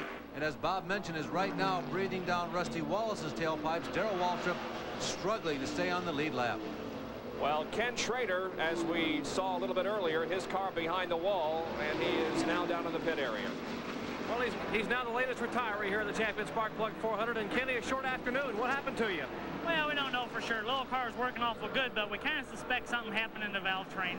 It didn't really start skipping, but the engine started getting a little bit lazier after that last green flag stop, and you know, right there at the end, it just broke on us, and it's locked up now. It was still running, but it won't start now. Well, a hot engine, but you're also a hot commodity. Larry Newber has mentioned there may be 3, 4, even 5 car owners after you for next year. Have you made any decisions yet? Well, you know, we've got a lot of races to go yet this year, so we've talked to some people about next year, but we're not firmed up yet. The Junie Donlevy team with Red Bear and Frozen Pizza have been awful good to me, and you know, we're talking, but we're not firmed up yet. Well, Kenny Schrader out of it here, and Dale Earnhardt closing in on Rusty Wallace. Let's go back upstairs. Indeed he is. Between Rusty Wallace and Dale Earnhardt is Darrell Waltrip, but Dale unquestionably is closing in on the leader, Rusty Wallace. Now remember, Dale Earnhardt may have a clutch problem that would affect him coming in and out of the pits for his stops, but once he gets back up to speed, things are okay. Earnhardt now second, Elliott third, Richard Petty fourth, Davey Allison is 5th. Just past the halfway point in the Champion Spark Plug 400, Rusty Wallace is the leader and Dale Earnhardt is second. Now the car right behind Rusty Wallace is Darrell Waltrip. However, he is a lap down to the leaders. Now our Napa mid-race recap. Wallace led at the halfway point and had led 16 of the 100 laps, and his advantage on Dale Earnhardt was just 1 second. 22 cars are on the lead lap. We have had 5 different leaders and 7 lead changes. Only 1 caution period for a total of 4 laps. That was when Charlie Rudolph spun off the backstretch but continued in the race. Out of competition, Cale Yarborough was the first to drop out, then Derek Cope, Dale Jarrett, Dave Marcus, and Jimmy Means. Also out, Charlie Rudolph, and the most recent to retire was Ken Schrader. So that's where we are at the halfway point, and at the moment, Dale Earnhardt is lying just behind the leader, Rusty Wallace. By the way, the average speed at the halfway point was 154.872 miles an hour. Driver changes, Bob. Remember last year at this time, all kinds of rumors, plus all types of substantiations as to people leaving their current teams and going on to somewhere else looking for greener pastures. Earnhardt is finally getting underneath Darrell Waltrip. Remember that Darrell runs one lap down, and Darrell's been trying to get around the leader, that white car there, Rusty Wallace, the first white car. But now Darrell Waltrip goes a lap down to Dale Earnhardt, in addition to Rusty Wallace. That's Bobby Hillin Jr., of course, in the bottom. Getting back to the driver change story, very little conversation, certainly on the surface so far this year, for driver changes for next year. It appears as though the majority of teams, unlike in IndyCar racing, they're going to stand pat for 1988. There are some question marks, but by and large, some of the drivers have indeed decided to stay where they are for 1988. Now look at Dale Earnhardt. He's right on the back bumper of Rusty Wallace and maybe making a bid for the lead. They go into turn number 1, and Earnhardt is looking to the inside. Dr. Jerry Punch in the pit area. Well, as you can probably tell, Dale Earnhardt's clutch is doing real well right now. What they surmise may have happened is this may have heated the clutch up as he was exiting pit road on the pit stop. The clutch was slipping a little bit as he went on the racetrack, but it's behaving quite nicely right now as he's making a move toward the front. Dale Earnhardt's car running well on the track, but they are worried here. He makes his next pit stop in about 15 or 16 laps, and they're really concerned whether that clutch will hold up as he tries to exit pit road. That is indeed going to be the time when we see if indeed the clutch is going to give him a problem when he comes in for his next stop. But as Jerry indicated, that will be in about 15 to 20 laps from right now. Should be longer, Bob. There is Earnhardt, now within just a very few car lengths of last week's winner at Watkins Glen, Rusty Wallace, who leads here today.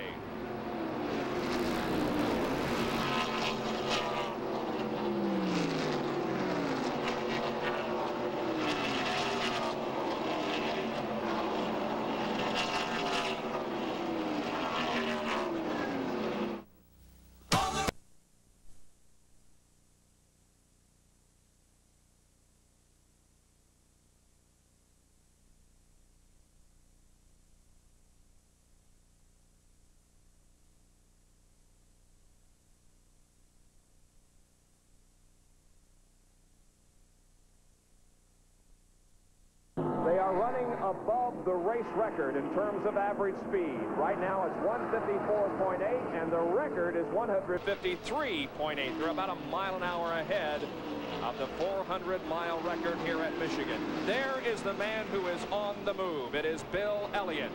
He is in third at the moment, and closing in on second place, Dale Earnhardt. That's, of course, Darrell Waltrip right ahead of Bill, but Darrell is a lap down. It seems like the longer this green flag segment lasts, the more superior Elliott becomes to everybody else. Difficult to tell whether or not that car is running the same speed that it was when it first came out of the pits, or has everybody else slowed down, or is Bill going faster? But whatever, his relative speed to everyone has changed significantly in the last 5 laps. Michael Waltrip now right ahead of the leader, as he is in 21st position. There goes Rusty Wallace by Michael Waltrip, and now there are 20 cars on the lead lap. Look at Elliott down on the low side of the racetrack, coming off the corner. Oh, and Michael bumps the wall, but saved it. Earnhardt, meanwhile, to the inside, goes around Michael. Here comes Darrell Waltrip. And now Bill Elliott makes a move on the bottom side of the racetrack.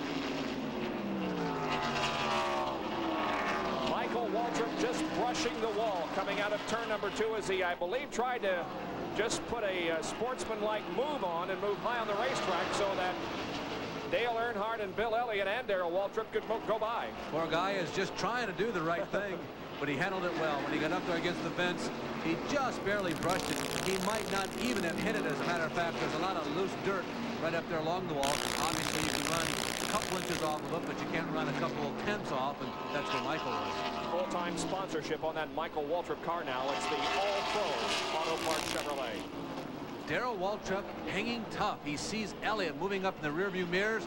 He's looking out the front window, continues to see Earnhardt and Wallace is trying to hold back Earnhardt, and Darrell's hanging in there.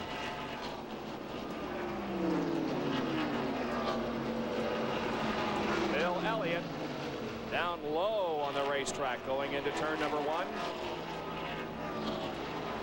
Now disposing of Darrell Waltrip. Can this be the return of the Bill Elliott, Ernie Elliott wrench team with brother Dan also helping out in the pits? 2 years ago when we saw Bill Elliott run the top side of the racetrack, the middle, down in the bottom, sometimes on the apron, everybody felt that chassis and handling was the superiority they had in 1985. Fuel mileage could also be a factor for them today. They went less laps than most of the other leaders on the last stop. All right, let's go to Dr. Jerry Punch with an update on the weather conditions this afternoon.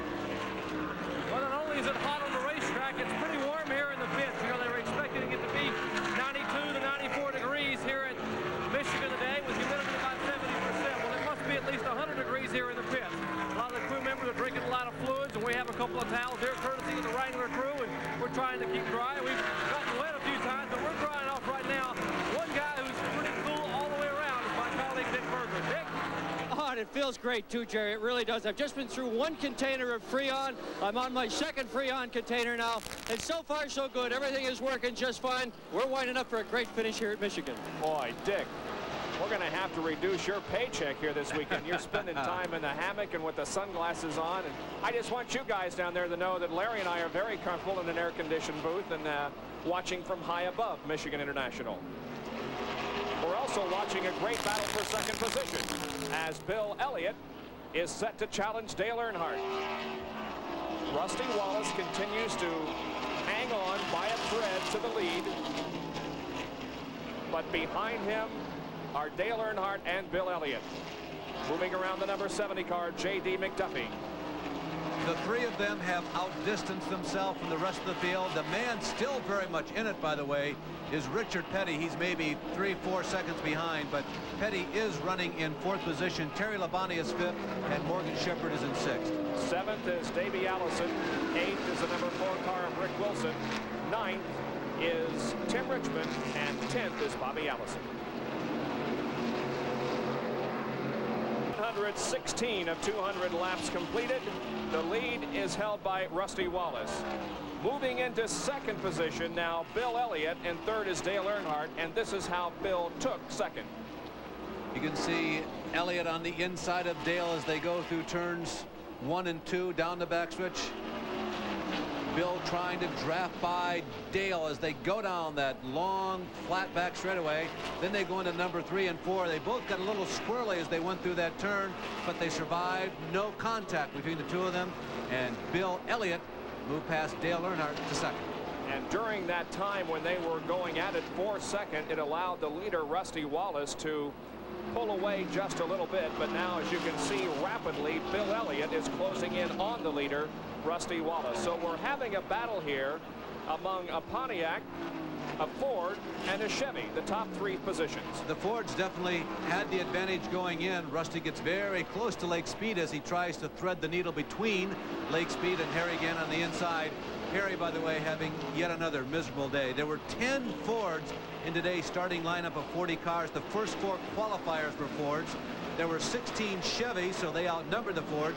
6 Oldsmobiles, just 3 Buicks, the Morgan Shepherd, Bobby Hillman Jr., Bobby Allison cars, and 5 Pontiacs, Petty, Sauter, Rusty Wallace, J.D. McDuffie, and Greg Sachs. So the Pontiacs, considering there were only 5 of them, 2 of them running in the first 4, are doing quite nicely, thank you. And with Lake Speed going a lap down, we now have 19 cars on the lead lap. The last car on the lead lap is Sterling Marlin. He's running in 19th position. Back inside the Rick Wilson Kodak-sponsored car. Rick is 7th, and ahead of him is Morgan Shepherd. And I believe that's Greg Sachs on the outside there that is being lapped. J.D. McDuffie goes by on the inside, going down one more lap.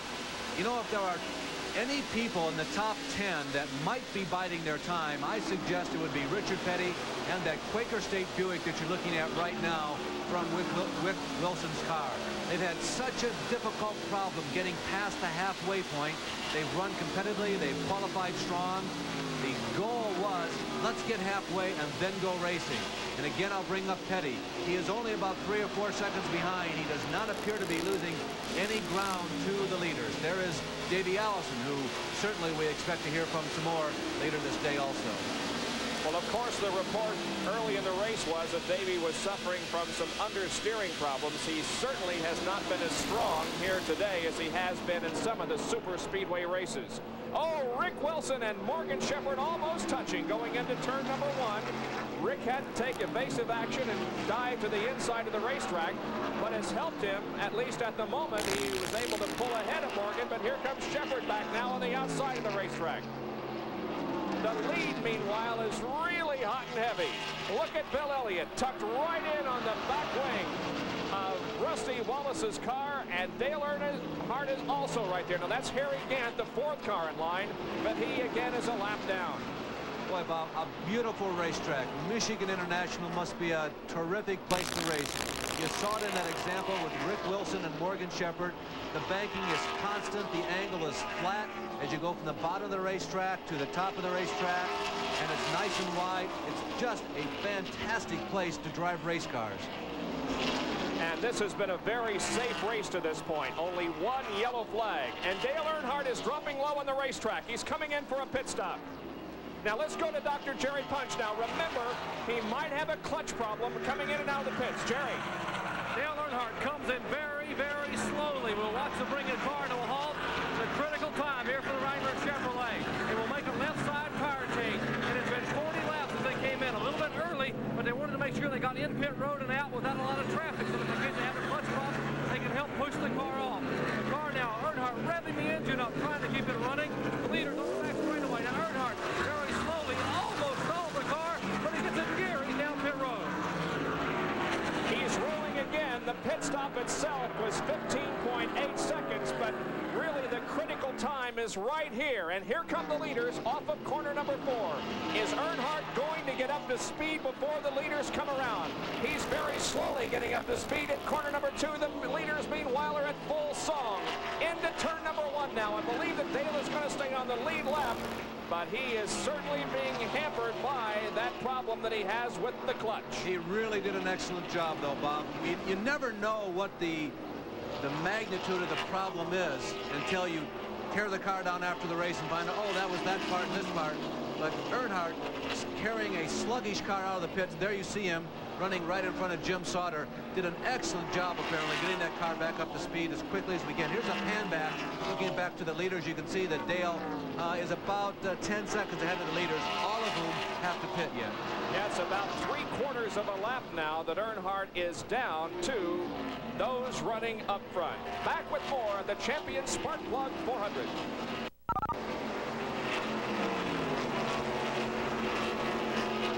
You rejoin us, and Bill Elliott stops for his 3rd pit stop of the day. The Ernie Elliott-led crew going to work on that car, changing rubber on the left side. Fuel is being put into the Coors-Milling Ford. 13 seconds have elapsed. 14. He stops the clock with a stop of 15.1 seconds. Rusty Wallace, meanwhile, is the leader.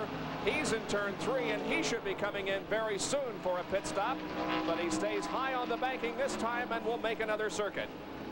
Bob, the other interesting thing about Bill Elliott's pit stop, as he worked up to speed, Dale Earnhardt came around. Dale Earnhardt is about 30 or 40 car lengths, I would suggest about 5 seconds behind Bill Elliott. So Earnhardt lost about 5 seconds to Elliott in that exchange of pit stops. Remember, Earnhardt with a crippled race car. Well, we know that Dale Earnhardt came in a little bit sooner than everybody else because of the possibility of him experiencing clutch problems and being slow in and out of the pits. But perhaps is Elliott not getting as good a fuel mileage with that Ford? I'll tell you what, Bob, at this point now, with everybody coming in between lap 125 and 130, it does not make any difference. Everyone has to stop stop at least one more time. Nobody is in a situation where they have to cut it short. All bets are basically off as far as fuel mileage. This stop plus one more. We understand that at Pocono International Raceway in the running of the Quaker State 500 for Indy cars, Mario Andretti has crashed and reportedly broken his shoulder. We'll have more as information becomes available. There is Rusty down the backstretch. In the lead, Richard Petty, by the way, is running second right now as Barry Dotson and the Kodiak-led crew wait on Rusty Wallace. He's still, however, staying out there. He went 49 laps the last time, and if he's getting the same mileage, he can still go 5 or 6 more laps before he has to come in. Yellow flag, I believe. Yes, the yellow flag is coming out. What a break for Rusty Wallace. And wow. Richard Petty, for that matter, yes. Because we talked about how strong Richard has been running, and he also is going to benefit from this yellow flag situation because neither Richard nor Rusty Wallace have pitted. The yellow comes out on lap number 130. We'll check to find out exactly why the yellow has come out. It's not for anything apparent to us here in the broadcast booth. Depending on track positioning now, Wallace and Petty have a chance at pitting and coming back out in the lead, but they're being hunkered down quite severely now as they go around 3 and 4. They're really being slowed down, so they are losing some time now. But what an advantage to make a pit stop under leisure conditions. Stand by for a lot of pit activity. Wallace, Petty, Waltrip, Gant, Bobby Hillin, Greg Sachs, others are in the pit. Here's Dick Berggren. And it is indeed a wonderful break for Rusty Wallace and also for Richard Petty, but not for the Elliott team. These guys will now be able to pick up 4 tires, and you can count on that. Get the car squared away, take their time under caution, and get out properly. Here's Richard Petty on the bottom of your screen getting left side tires. Rusty Wallace also getting left side tires. So far, these have been flawless pit stops. Davey Allison also in. Oh, Richard Petty out first. Petty and Wallace in a drag race down the straightaway. Hey, it looks like that Richard may come out in the lead of this race. And by the way, Dale Earnhardt is in once again. He's getting fresh rubber on the right side of the Wrangler Chevrolet. There he is. Jerry Punch, are you down there? Yes, we are in the Earnhardt pit as Davey Allison moves by. Bill Elliott has had a 4-tire change. They are now working on the left side tires for Dale Earnhardt's car. Almost everyone will take on 4 tires during this caution flag. Now, can Earnhardt keep the car running? We hear him revving the engine very slowly. They almost got well, the other car moves out and away. A little bit of hesitation by Earnhardt. The car nearly stalled again here on pit road. And he's once again very slowly getting up to speed, leaving pit road. Not nearly as fast back out onto the racetrack as the others are. The field, meanwhile, the majority of the field is over in turn number 4, and several others are getting set to come in for a pit stop. There, however, are Richard Petty and Rusty Wallace, and we'll have to decide which one of those two is in the lead when we go back to green. For now, though, our second caution period of the afternoon at Michigan International Speedway. Irish Hills in southern Michigan, you're watching the Champion Sparkplug 400 from Michigan International Speedway, which is being brought to you by the Champion Sparkplug Company. The yellow remains out, and Richard Petty is going to be shown as the leader of the race. Now, Bill Elliott and Dale Earnhardt did not lose a lap during this latest exchange of pit stops. There was a green pit stop made by both Elliott and Earnhardt, and a yellow flag stop made by Rusty Wallace and Richard Petty, but Bill and Dale remain on the lead lap. But Richard and Rusty come out on top, as we suggested could possibly happen depending upon track positioning. Well, let's think a little bit about past MIS performances among the drivers who are up front with 70 laps to go in this race. Rusty Wallace has only raced here 7 times in a Winston Cup stock car. He's been here 3 or 4 other times in an ASA car. He has finished in the top 5 once. The last 2 races, he's had a 6th and a 5th. Richard Petty, on the other hand, has raced 36 times and has finished in the top 5 19 times. Let's go to Dick Berggren with Terry Labonte. Well, here's a surprise. Terry Labonte is out of his car in the garage area. Everything had been working so well for you until just now. What happened, Terry? Well, the car had started vibrating about 10 or 15 laps ago, and we weren't sure exactly what it was. We were just going to wait and change 4 tires on the next stop. And what happened was the water pump, and it finally broke off, and all the parts came off, and lost oil pressure and messed the engine up. Okay, we've got a green flag on the speedway. Labonte is out for a while anyway. Terry second in the Winston Cup point standings going into this race. The pit stop summary. Wallace in first position, out in second. Bill Elliott dropped 6 spots. He came in second, went out in 6th. Then Dale Earnhardt really lost because he's all the way back to 11th. Richard Petty gained 3 positions, and Morgan Shepherd also gained 3 spots. So I guess you would say that Richard Petty really benefited by that caution period. By the way, it was for debris on the racetrack. The field lines up in their 2 abreast formation to receive the green flag and a restart of this 400-mile race, and the green will come out on lap number 133. Always interesting to see whose changes, whose new tires make a difference. Will there be some new front runners? Can Earnhardt come back up to the front? How strong is Morgan Shepherd? How strong is Richard Petty? As Petty and Wallace, I think they bump just a little bit as the green flag flutters. Well, Richard is not getting a good start at all. The green is out, but Richard drops back rather significantly. He's there in the middle of the pack with cars going by him on the outside and the inside. And Rusty Wallace, on the other hand, gets a tremendous start.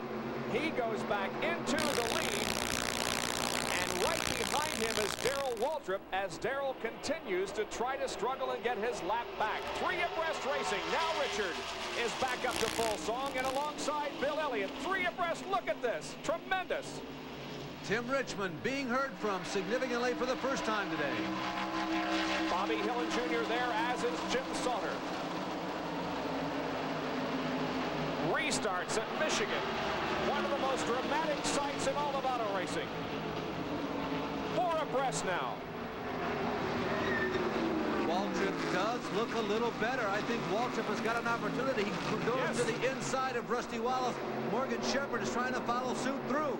And Morgan is battling for the lead. Morgan is on the lead lap, not a lap down. And at the moment he had about a wheel lead on Rusty Wallace, but now Rusty on the high side of the racetrack is once again in first with Morgan Shepherd in second and Bill Elliott in third. Shepherd right alongside Rusty Wallace. Look at Richard Petty dive to the inside of the racetrack. Petty just did not get that car going when the green flag dropped, but now he is moving. Trophy Dash Racing for the lead. Look here at Dale. with 136 laps gone. Earnhardt goes way down south, considers the grass, thinks better of it.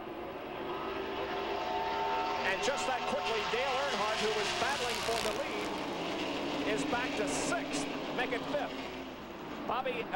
Davey Allison has also come on here. Bobby Allison, you were right. He's in that picture too, Bob.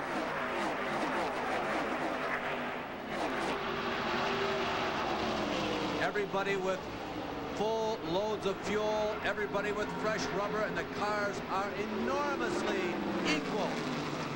What will happen over the next 30 laps will really give you a complexion of how to the end of this race will go. As the cars lighten up with loads of fuel, some of the drivers will abuse their tires just a little more than others.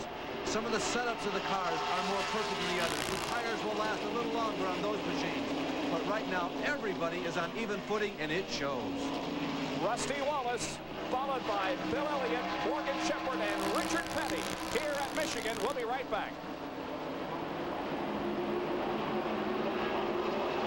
Leading with Morgan Shepherd second and Davey Allison to third. Here's a replay of the action in turn 4. You can see Rusty is sideways right here. He tried to point the car down under Darrell Waltrip. He's trying to save it right now. You don't see it in your screen, but it's getting loose, and as he loosens the car as it moves back and forth, it loses RPMs, and Bill Elliott moves underneath him, followed by Morgan Shepherd. And Darrell Waltrip has been passed, so he goes a lap down once again. But into the lead, we have Bill Elliott. That is the 9th lead change of the day. make that the 11th lead change of the day, and we have had 8 different leaders. Let's go to Jerry Punch. Well, an interested spectator today just showed up here in Tim Richmond's pits is Huey Lewis of Huey Lewis in the News. And Huey, welcome to Michigan, and I guess you and Tim Richmond are pretty good buddies. That's right, yeah, we met a while ago, and this is my first stock car race. Quite exciting. Well, you were nearby in Charlevoix, Michigan last night, and in Cincinnati tomorrow night for a show, but I know Tim's been asking you to come to watch a race. What do you think about all this? These cars going 170 or 80 miles an hour. What are your impressions of stock car racing? Well, just a little bit exciting. It really is a thrill. I've seen it on television a lot, but I've never really been down here, and it's something completely different down here. It's really exciting. Well, good to have you here, and he's cheering Tim Richmond on. Tim's back in the pack battling his way to the front, and Huey will have to be battling his way to the airport very soon as he goes to Cincinnati tomorrow night for an appearance. Well, we've always heard that Huey Lewis was one of our regular watchers on our auto racing telecasts, and we're glad to have him in person on our air live. Now look at Davey Allison as he has moved back into 3rd. Davey Allison is certainly not out of this race by any means. Rusty Wallace, meanwhile, has fallen back to 4th at the moment. But the battle for the lead involves Bill Elliott and Morgan Shepherd. A fine performance by Morgan in the Kenny Bernstein-owned machine. Now here comes Davey. Down low, passing Morgan. Davey is 2nd. Reviewing the winners of 1987. Of course, we've mentioned several times Earnhardt's 8 wins. The man now in 2nd, Davey Allison, is one of 3 who has 2 wins. Bill Elliott also has 2 wins. Tim Richmond has 2, and 4 drivers have 1 win apiece. There is Buddy Baker and Bobby Allison side by side. Allison is one of the drivers with 1 win. Kyle Petty, Rusty Wallace, and Ricky Rudd. Tim Richmond also right in the thick of things in that race, and Dale Earnhardt leads this pack of cars. Everything is beginning to sift out, and it appears as though in this segment, as we're watching Earnhardt trying to carry his machine up to the front, that Morgan Shepherd has a significantly strong car. Davey Allison is back up to the front, as is Elliott. But Allison, Davey, and Elliott have been the 2 most constant factors at the point. Earnhardt is 6th, Buddy Baker 7th, then Tim Richmond. The Miller American cars are fighting for position side by side. Bobby Allison and Bobby Hillin Jr. Bobby Hillin Jr.'s best finish at MIS, a 6th in the June race. So Bobby Hillin Jr. knows how to steer a car around 200 laps here at MIS. And there's Bobby right in the center of your screen. Bobby Hillin Jr., that is, following Bobby Allison. And they are putting the heat on Alan Kowicki, one of our front row setters. 13 cars are on the lead lap. Those not mentioned recently on the lead lap, but they are, is Jeff Bodine in car number 5, and in the Valvoline Pontiac, Neil Bonnet and Kyle Petty.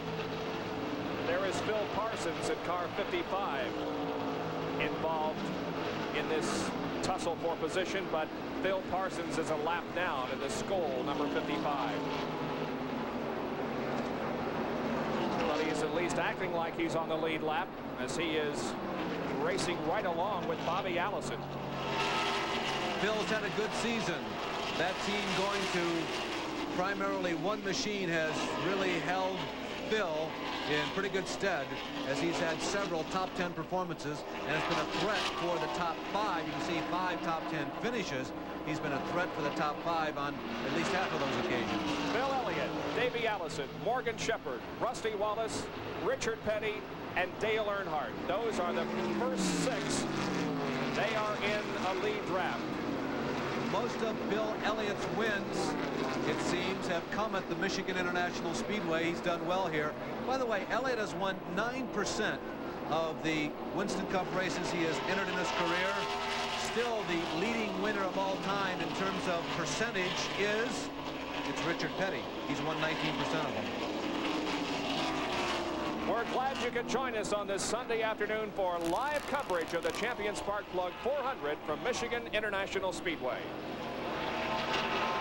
In the lead draft, Elliott, Allison, Shepherd, Rusty Wallace, Richard Petty, Dale Earnhardt. As as we have completed 149 laps. A car smoking in turn number 1, high against the wall. It's Tim Richmond in car number 25. He stirred it up there, Bob, because the smoke started to come out as he went down the front stretch. He held it under control, and he steered it up there to get out of the way. Nice job of driving by Tim Richmond. He's down the back stretch. The car's slowing, but Tim managed to keep it out of the wall nicely. However, Ken Reagan has spun in turn. Earnhardt pitting. This is his best shot. Earnhardt, with that clutch problem, has got to take advantage of these yellow flags. He comes in on lap 149. My guess is Dale Earnhardt is going to try and stretch this, make it lap 150 they just took. Earnhardt is going to attempt to go the distance no matter what. Alan Kowicki, Bobby Allison, Neil Bonnet, Benny Parsons, and other are also taking advantage of this yellow flag to pit. From what we've seen so far today, Earnhardt's only opportunity to win this race seems to be pitting under the yellow.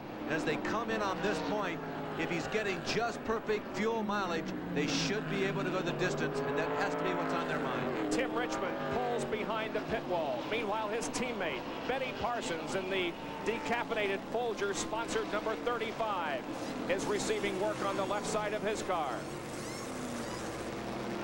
The jacks are down, and Benny Parsons is pushed back off. All the leaders coming in this time, and this could be interesting. Not every one of them has shown the ability to go 50 laps. Fact is, few of them have shown the ability to go 50 laps. How long will this yellow flag last? How much fuel will it conserve? We'll find out. Dick is there. Right, that is the key question, who can go 50 laps. And right now, Bill Elliott is in. They're going to take 4 tires, take as much fuel as they can possibly get into this car. Elliott on the bottom of your screen now taking left tires. Davey Allison also taking left side tires on his car. They're going to get every bit of fuel they can in. This is just at the edge of the winter. And there goes Elliott out of the pit. Davey is beating him out.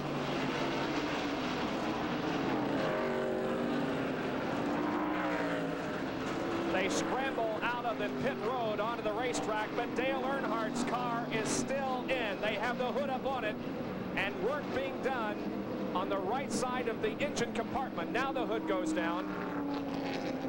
They try to buckle up that Chevy and get it underway once again. There he goes. But again, it's a slow takeoff for Dale Earnhardt. We've got 49 laps to go in this race. 49, and we're under yellow because of a spin by Ken Reagan in car number 77 in turn number 2. We'll be back after this.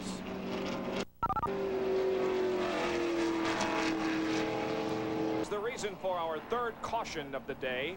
Ken Reagan spun and brushed the wall in turn number 2, between turns 1 and 2. Actually, Tim Richmond may have dumped some oil out there when his engine let go, and following was Ken Reagan, and he may have slid into the wall because of that.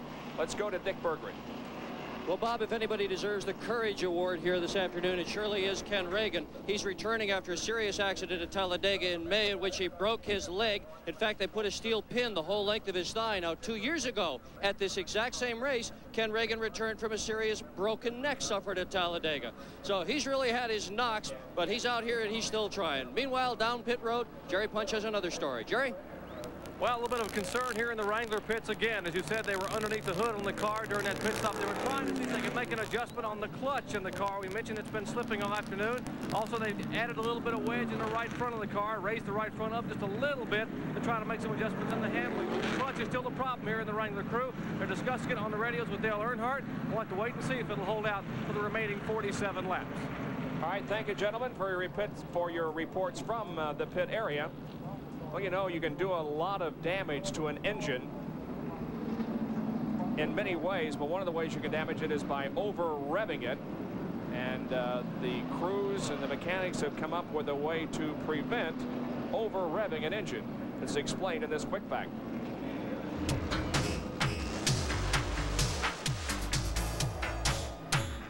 Quick facts are brought to you by new Quaker State with QSX. Keeps your engine cleaner to last longer. Many Winston Cup drivers have complained about over-revving their engines by missing a shift on a restart or leaving pit road. And what happens when they over-rev the engine? Well, they can snap off a valve or break a spring or even break a rod, explode the engine, and they're through for the day. Well, the Winston Cup engine builders have decided they can fix that by putting rev limiters on the cars. Let's show you what they're talking about. These small red boxes are rev limiters. They limit the amount of revolutions per minute that the engine will produce. They are hooked to the electronic ignition. They will sense through this ignition the number of RPMs the engine turns. You can implant a small chip in the back of the rev limiter to tell you how far you want the engine to go before it's limited. This chip here says 8,000 RPMs. Once you exceed 8,000, these limiters will cause an ignition short circuit, causing the engine to begin to sputter and miss. No longer will the engine run well, but it won't over rev, and therefore you won't break a rod or possibly break a spring or snap off a valve. And as the yellow stays out, Bobby Allison and Neil Bonnet pitted on lap 150, and everybody else pitted on lap 151. That means that Bobby is the leader of the race, Neil Bonnet is second, and Richard Petty is third, as the yellow stays out because of a spin and a brush with the wall in turn 2 by Ken Reagan. We'll be back in Michigan right after this. Newber, Jerry Punch, and Dick Berggren back at Michigan International Speedway. Pit stops have been completed. We'll show you the summary of how things went during those stops. Elliott came in first, came out in 6th. Davey Allison really made a nice jump, or rather a move backward from 2nd to 6th. Morgan Shepherd went from 3rd to 7th. Wallace from 4th to 5th. Richard Petty gained 2 positions. He came into the pits in 5th, comes out in 3rd. Bobby Allison was 9th and is now the leader of the race, and Neil Bonnet was 12th and now is running 2nd. And again, it's because of that the fact that they pitted on lap 150 and everybody else came in on lap 151. Let's talk to Bobby Allison, hopefully. Bobby, this is Larry Newber up in ESPN's booth. Did you guys plan that yellow flag in that pit stop, or were you just lucky to put yourselves in the lead? Well, Larry, we were just lucky. We had just gone in for rights, and we felt like, well, we had all 4 of the last caution. We felt like just rights would do it, and they got us back out in the lead. Bobby, what do you think your chances are now? You've watched the leaders for the last 15 or 20 green flag laps, seemingly unable to catch them. Do you think the fresh set of tires are going to keep you in the lead? Well, Larry, the Fords look awful strong here the last go-around. We're running good, but it's going to be hard to hold them off. We really need those new Buick cylinder heads. We're trying to get NASCAR to approve. We understand the cool suit also went out on you. Is it unbearably hot in there? Well, it's pretty hot in here, Larry, but, you know, this is a cool hat by Thermocore. It's worked really good, but I think I've used up all of the Freon. Okay, Bobby, well, good luck to you, and we'll be keeping our eyes on you. Rusty Wallace, this is Bob Jenkins. Very quickly, we got one more lap to green, but we noticed that you dropped out of the lead and back to 4th there before the yellow came out. Is everything okay? Yeah, I hope everything's okay now, Larry. We had a set of tires that just didn't work real good. It was real loose. And I was just happened to drive in and hold on, but I think the boys have got it fixed right now, so we ought to be in good shape here on out. All right, we'll let you go back to work. Good luck. Let's go down to Jerry Punch, who has an explanation of what's going on with Dale Earnhardt. Well, Dale Earnhardt just made a pit stop, and they made a right front spring change. Now, you cannot change a spring under NASCAR rules unless the spring is broken. We'll take a look. The spring indeed was broken. This is the right front spring here on the Wrangler Chevrolet. You see where the spring just absolutely came apart or separated here. Cecil Gordon, who's the spring and chassis man here. Cecil, what happened to this spring? What's that dark spot there? Well, it looks like there has been a slight flaw in the spring all the time, and it just caught up with us today. There's really no way to check these springs, so it just caught us today. Well, fortunately, they could come in under caution and get this spring changed. Let's go further up pit road to Dick Berggren. Well, my Freon's doing just fine. In fact, I wish I could give some of it to Bobby Allison and help him through. Another guy that's good and cool down here is Ernie Elliott. Ernie, you pitted with about 50 laps to go. Have you got enough fuel to go all the way? Yeah, well, actually, there's 49 left to go, so and we've got enough to go the distance. Okay, they're comfortable. They think they're all set. We've still got some time before they go green as well, and that'll help the fuel economy too. Yeah, Dick, my opinion is everybody is in okay shape. 3 cars have shown the ability to go, 4 cars to go 49 laps or more. Morgan Shepherd, the 27 car of Rusty Wallace, Bobby Allison, and Benny Parsons. But the yellow has lasted long enough that everybody coming in on lap 150 should be in good shape. And Harold Kinder had given the field a 1 more lap to go sign, but now the yellow remains out for at least 1 more lap.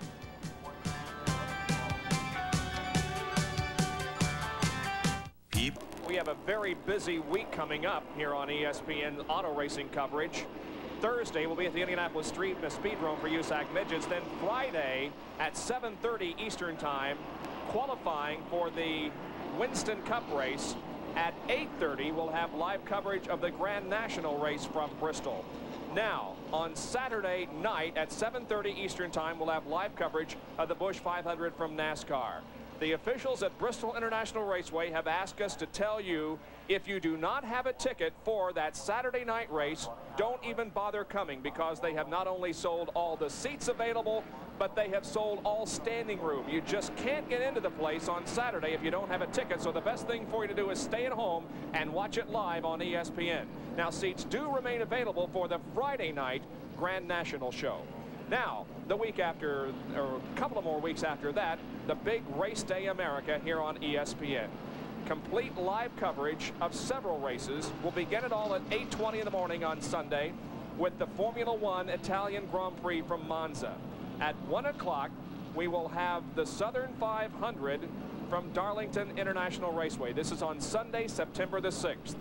Then we will also have live coverage that same day of the Escort Radar Warning 200 from Mid-Ohio, the San Antonio GTP race, IMSA style, and we'll also have reports from the U.S. Nationals Big Bud Shootout drag racing. It's going to be a tremendous day of auto racing coverage here on ESPN Sunday, September the 6th. We'll hope you'll be with us. The main event, so to speak, that day will be the Southern 500, but we will certainly keep you updated on all the other big events in the world of auto racing going on that day. We'll have live cut-in reports. Jack Arute going to be coordinating things from the studio, and I can't wait. I'll be in Darlington, and you'll be in Mid-Ohio, Larry. So the pace car stays out. They're sweeping some of the dust and debris off the racetrack in turn number 2. That's why the yellow is staying out. So then he's got the arm up on the side of the car, acting like he's just on a Sunday afternoon drive out there. The car, of course, is under caution because of an accident up in turn number 2 involving Ken Reagan. And we'd like to thank the people at Kodak for providing the in-car camera that we have had with Rick throughout the afternoon. Kodak VRG film, unsurpassed color and print film, the color of life.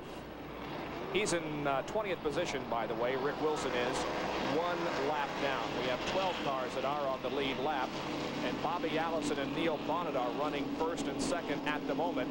We haven't seen much of them today because they were back in the 11th, 12th, and 13th positions, but because they pitted a lap ahead of everybody else, that allows them to be first and second at this point. Richard Petty lying in 3rd position. We'll see how things shake out when we get back to the green flag, and that will be occurring in just a few seconds as the pace car pulls into pit road. And the field is in turn number 4, ready for a green, and we'll have green on lap number 160. 40 to go, and the green flag is displayed for Abreast Racing as Ricky Rudd is on the apron of the racetrack, passing the start-finish line. They go into turn number 1, and Bobby Allison and Neil Bonnet are first and second, but here comes Richard Petty and Rusty Wallace. Here are the 12 cars that will shoot it out as we go inside of Rick Wilson's car in the final 40 laps. We mentioned the first 2, Richard Petty, Alan Kowicki, Rusty Wallace, Davey Allison, Morgan Shepherd, Bill Elliott, Buddy Baker, Kyle Petty, Jeff Bodine, and Dale Earnhardt. Those are the cars on the lead lap. Look at that scramble going into turn number 3. Any of those drivers and cars can win this race. Richard Petty is already right behind the leader, Bobby Allison. Petty could very well win this race. There hasn't been a car stronger all afternoon than Richard Petty. And I think, Larry, you mentioned very early in the race that it appeared to you as if Richard was just biding his time and waiting for the opportunity. But there goes Neil Bonnet into Valvoline number 75 car, battling alongside Richard Petty as they go down the backstretch. The 2 people everybody has to keep their eyes peeled on, I believe, are Davey Allison and Bill Elliott, however. Rusty Wallace makes a move on the inside. Bobby Hillin is also in this group of cars, but he is on not on the lead lap. Let's go to Dick. What Bonnet did to get into that position was a really neat deal. What he did was everybody else took 4 tires, he took only 2. That let him get out of the pits faster than anybody else, but he's not going to be handling as well, so he may well slip to the back of the pack. Greg Sachs, very wobbly coming off of turn number 4. He saved it, though, in the number 50 car. Still 4 wide racing into first and second turns. Here's a replay. Watch Greg Sachs on the high side with Morgan Shepherd. Right along the wall. He dances a little bit with Morgan Shepherd. Morgan and Greg hustling to hold on to the machines. There is the light-painted Neil Bonnet right in front of the other Valvoline car. Now we're in Rick Wilson's car once again, and that's Dale Earnhardt right behind him, and also Buddy Baker.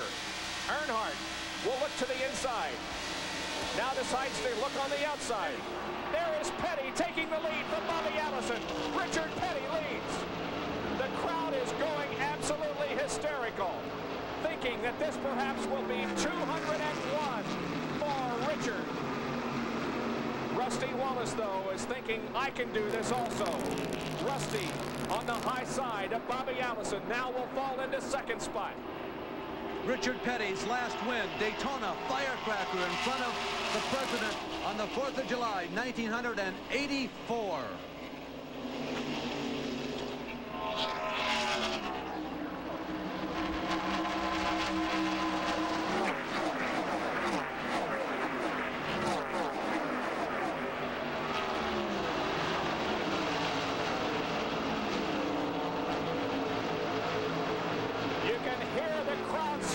As Richard Petty moves by the grandstand to lead another lap. Here is how Richard Petty went into the lead. Richard Petty goes to the inside. One legend matching door handle paint with another legend.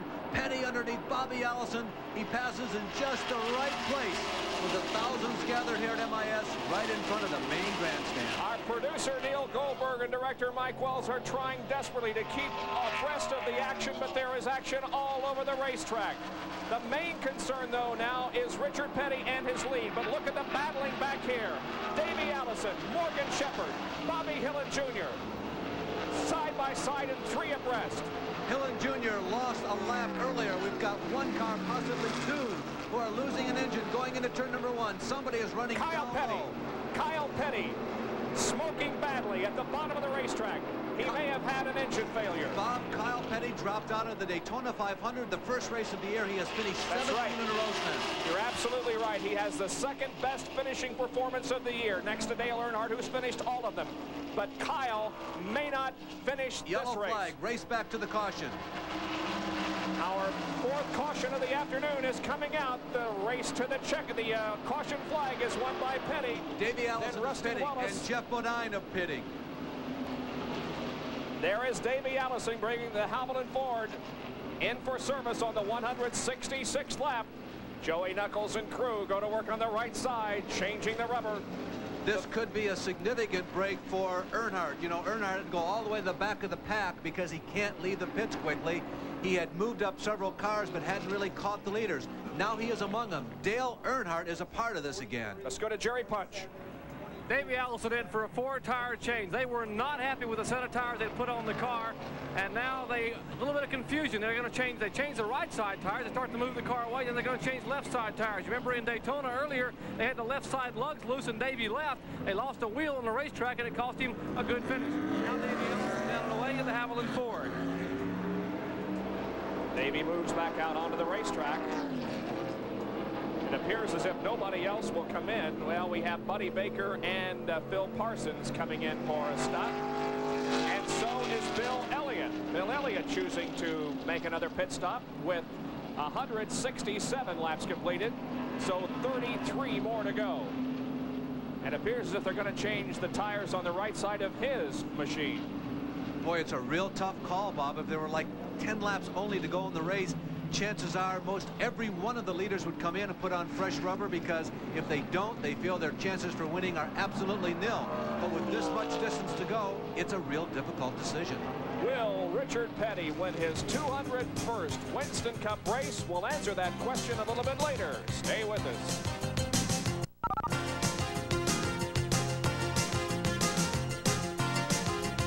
Being made, Bobby Allison brings the Miller American Buick to a stop on pit road. The field is still under caution because of a blown engine on Kyle Petty's car. And let's go to Dick Berggren. Well, Bobby Allison is doing something virtually nobody else did, which is a 4-tire change. Several of the competitors, however, faked pit stops. Rusty Wallace's crew was right out here on pit road with their signboard. So was Richard Petty's crew, as if to tell everybody, hey guys, we're coming in.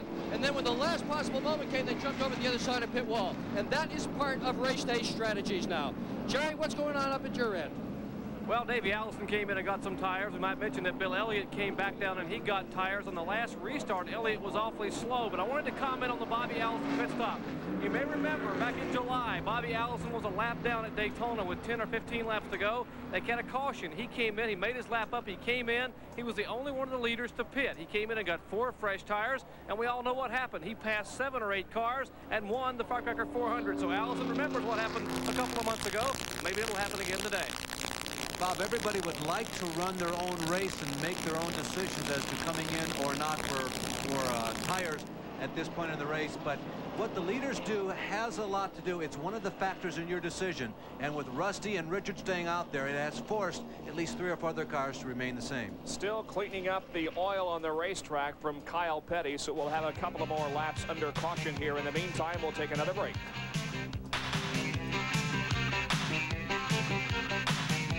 Green flag next time around and the resumption of the Champion Spark Plug 400. The green will come out on lap 170. We'll have 30 to go. The leader is Richard Petty. Rusty Wallace is second. Third is Alan Kulwicki. Fourth is Morgan Shepherd. In fifth is Dale Earnhardt. Sixth, Neil Bonnet. Seventh, Bill Elliott. Eighth is Jeff Bodine. Ninth is Buddy Baker. 10th is Davey Allison. And 11th is Bobby Allison. And here comes the field off of corner number 4, and we look forward to another restart here at Michigan. They're always exciting. We'll also pay attention to Bill Elliott. He got off to a bad start last time we had a restart. Let's see if he does this time. Here's the green. We're back at it. And once again, they spread out all over the racetrack into turn 1. Richard gets a good start this time and manages to keep his Pontiac in front with the Pontiac of Rusty Wallace chasing Rick Wilson with our in-car camera being passed by Dale Earnhardt and now Darrell Waltrip. There has been more attrition today at MIS than in most previous races. Could that still be a factor here in the final 30 laps?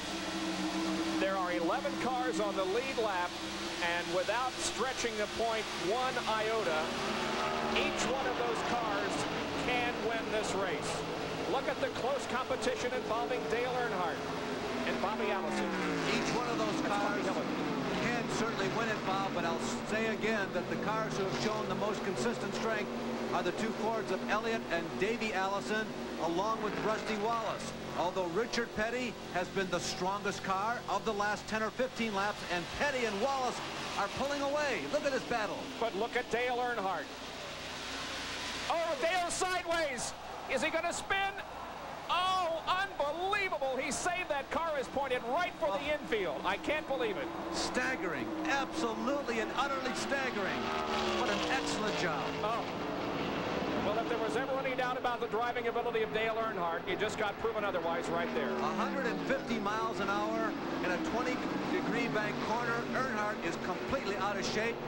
He saved it. With cars all around him, Alan Kulwicki is right beside him. This is how it looked from our camera on top of the grandstand. Look at that. Oh. The car was literally pointed toward the infield, and Bobby Hillin did an excellent job of staying away from that car that was pointed in the wrong direction. Meanwhile, Petty and Wallace continue to motor away. Absolutely amazing. There is Buddy Baker going to the inside of Benny Parsons. Benny in the green Folgers car. Earnhardt, Waltrip a lap down. Rick Wilson a lap down. Bobby Hillin Jr. a lap down. Here is 3rd, 4th, 5th, 6th, and 7th. Kulwicki, followed by Morgan Shepherd. Kulwicki is holding his own. He is on the lead lap. He is officially in 3rd. There is 4th running Morgan Shepherd. There you see him on the left. That's Bobby Hillin Jr. in the Miller American number 8. Remember, Bobby is 1 lap down, but Morgan is trying to get by Bobby and go out to chasing on Alan Kulwicki, who now lengthens the distance between him and Shepherd. So it's Petty by about 10 car lengths, Wallace by about 10 car lengths over Kawicki in second, by about 5 car lengths over Shepard in fourth. Morgan Shepard is certainly not out of this race by any means. He had a good run last week until he spun with Terry Labonte. There is Richard Petty. And the interval he has over Rusty Wallace. And a crew member is drinking a Pepsi, but with crossed fingers. In fact, he's got both hands crossed and hoping that his driver, Richard Petty, can pull off his 201st Winston Cup victory here at Michigan. He leads at the moment. Richard Petty has won 4 times. We told you earlier here at MIS, the last 2 races have only been good enough for 18th and 12th. There is Earnhardt, still Myers, among Rick Wilson, and Darrell Waltrip. 25 laps to go. 25 to go. Remember that there was a broken spring on the Earnhardt car. They have changed it. And Dale is trying to fight his way back up to the front. Once again, Rick Wilson's car. And Earnhardt right ahead of it, down the backstretch.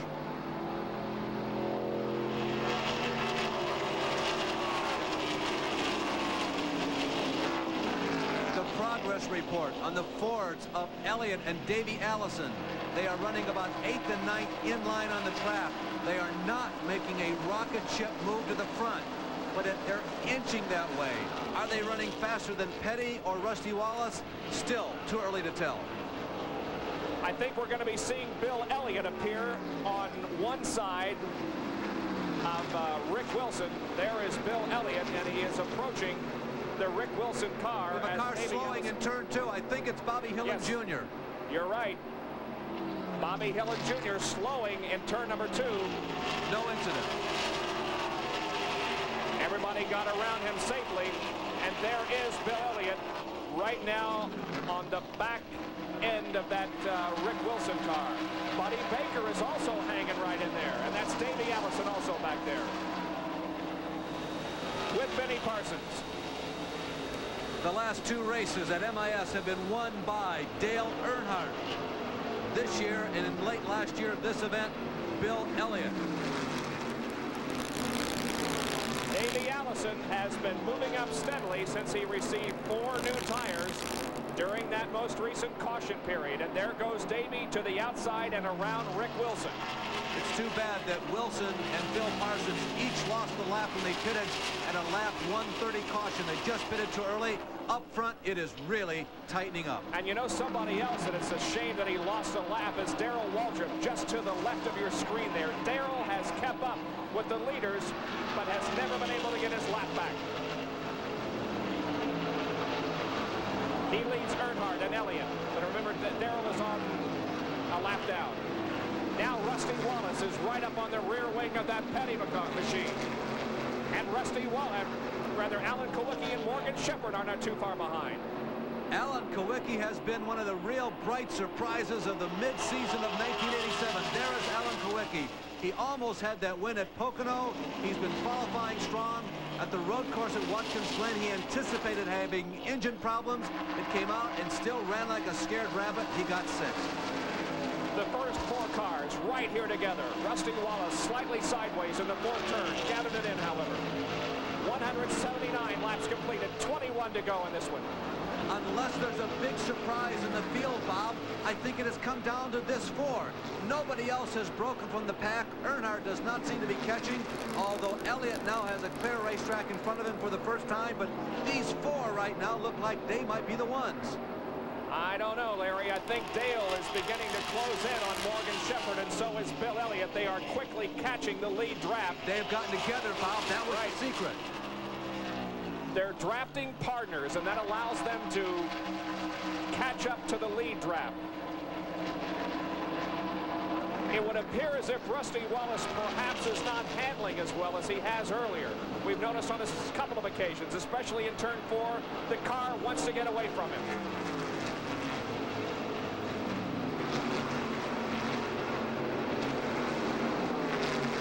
Turns 1 and 2 nicely, though, that time. Wallace about a car length behind Richard Petty.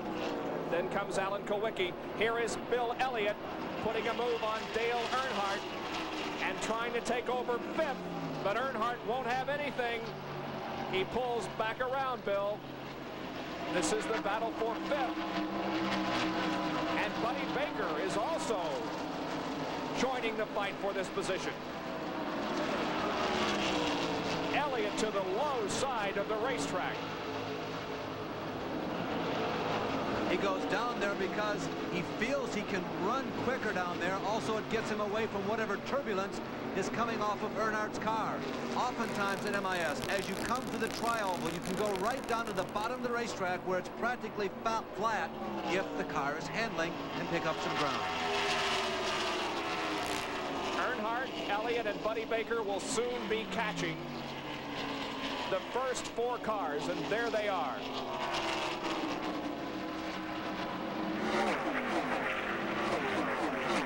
No duo has emerged from those first 4 cars. There was a time in Winston Cup racing where you would see several people attempt to hook up and perhaps in duets and try and pull away from the other front runners.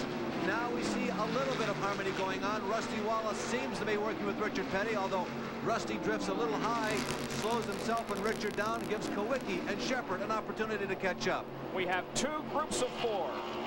First, second, third, and fourth. Then a little bit of racetrack in 5th, 6th, 7th, and 8th. But I believe that's going to eventually become an 8-car draft for the lead. Look how close the first 4 are. Kawicki up high on the racetrack, and Shepard decides to follow up there.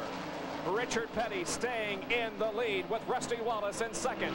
183 laps complete, 17 to go. 7th and 8th are Baker and Davey Allison. They are the 2 that right now, at least temporarily, are the furthest out of your picture screen.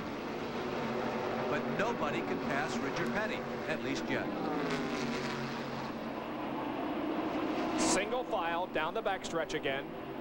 Earnhardt and Elliott are definitely closing the gap, but it is no rapid rise like we are accustomed to seeing from the 2 of them. Both Earnhardt and Elliott, normally when they win races, and boy are they getting tight going through 3 and 4. You can see them fanning out, each one of them looking for a specific groove, trying to play the odds, trying to play the drafting, trying to play the various lanes. And now Earnhardt and Elliott have caught them as a 6-car draft for the lead. You can see Buddy Baker and Davey Allison coming on strong. Let's go to the pit area. Gentlemen, it's choice time. With 16 to go, Jerry Punch, who's going to win this race?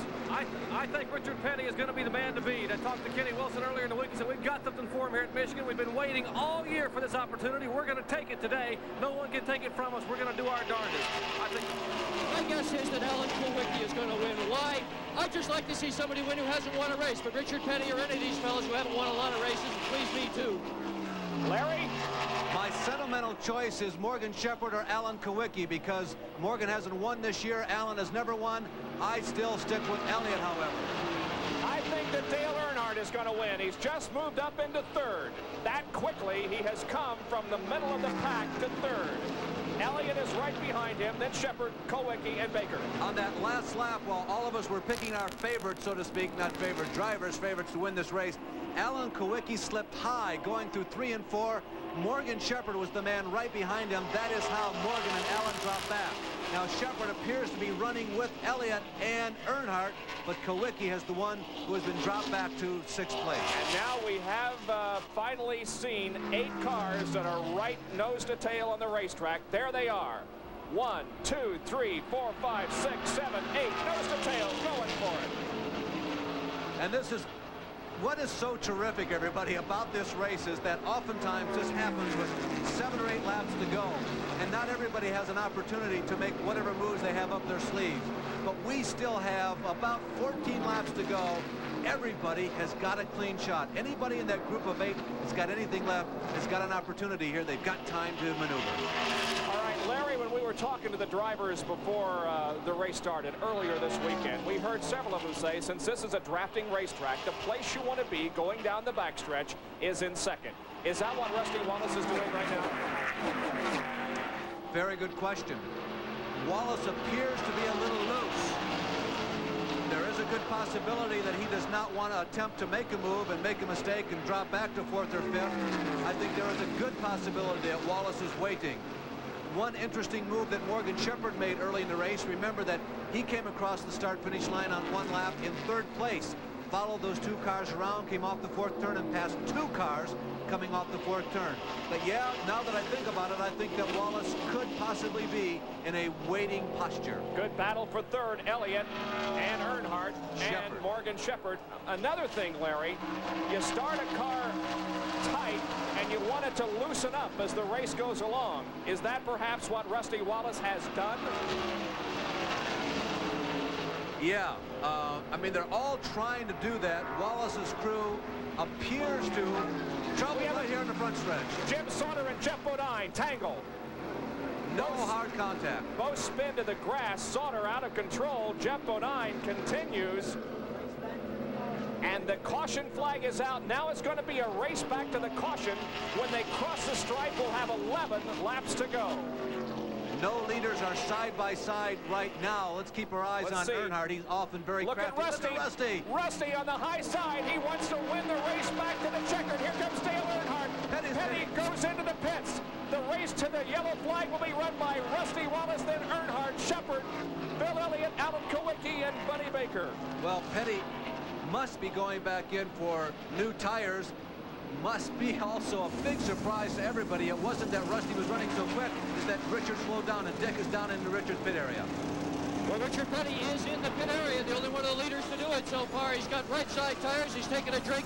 This is going to be a 4-tire change with only 11 laps to go. Petty obviously going to make a real stand on the gas charge to try to win this thing. It's been over 2 years since he's won. Here's his best shot. He's got 4 brand new tires, and there he goes. Petty moves back out onto the racetrack. So does Davey Allison, who came in for a stop that time. Michael Waltrip also did. You're watching Davey, though, get back up to speed on the racetrack, falling in behind the pace car. So did Neil Bonnet make a pit stop, and Bonnet has not been among the leaders, but he's remained on the lead lap. Petty and Dale Inman must be thinking the same way you were, Bob. Hey, Wallace is waiting on us. We would rather be the ones behind in second or third. We'll make the charge for the finish line. Several others making pit stops. You can see there to the right, including Darrell Waltrip and Lake Speed and Buddy Baker. But Wallace leads Earnhardt, Morgan Shepherd, Bill Elliott, and Bobby Allison. Remember Daytona? Remember what Dr. Punch was telling us about that race at Daytona? Yep. Bobby Allison in a similar position. We watched the work on Bobby Allison's car. Tire change completed on the right side. Now they move around to the driver's side of the car and put on fresh rubber. The car has already been filled with fuel.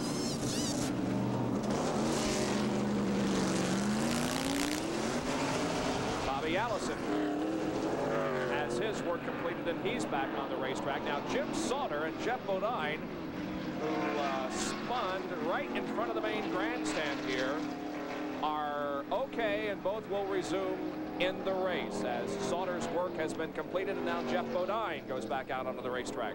You know, Bob, let me digress for just a second. The two of them spun through the tri-oval, similar to the 200-mile-an-hour spins that we have seen through the tri-ovals at Talladega and Daytona. Nobody got off the ground. Let's try to talk to Rusty Wallace. He's leading the race, but he's going to have his hands full as he's going to stave off Earnhardt and numerous others. Let's see how Rusty is thinking at this point. Rusty, this is Larry Nuber. Any thoughts about coming in for fresh rubber here in the final 10 laps? No, not really, Larry. The guys behind me aren't coming in. It'd probably be pretty hard for me to catch them if I did. Was Petty and Neil Bonnet's duck into the pits, were those big surprises? 10 rolls, gonna be tough. Got the main man on my bumper. Yeah, you really do, Rusty. You've had a chance to run with him. Can you tell? Do you have a feeling? Are you stronger than he is? I don't know yet, Larry. Richard Petty was holding me up pretty good. I don't know. Richard's running really strong off the corner, but was really slow in the center of the corner. So go ahead and run my pace. I don't know what's going to happen. All right, Rusty. The car appeared to be a little loose from up here. Was that because you were trying to race with Petty? The car does feel solid, though? I didn't hear the question. Did you say that the car appeared to be loose?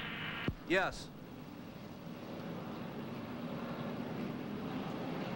Well, okay, Rusty, back to race.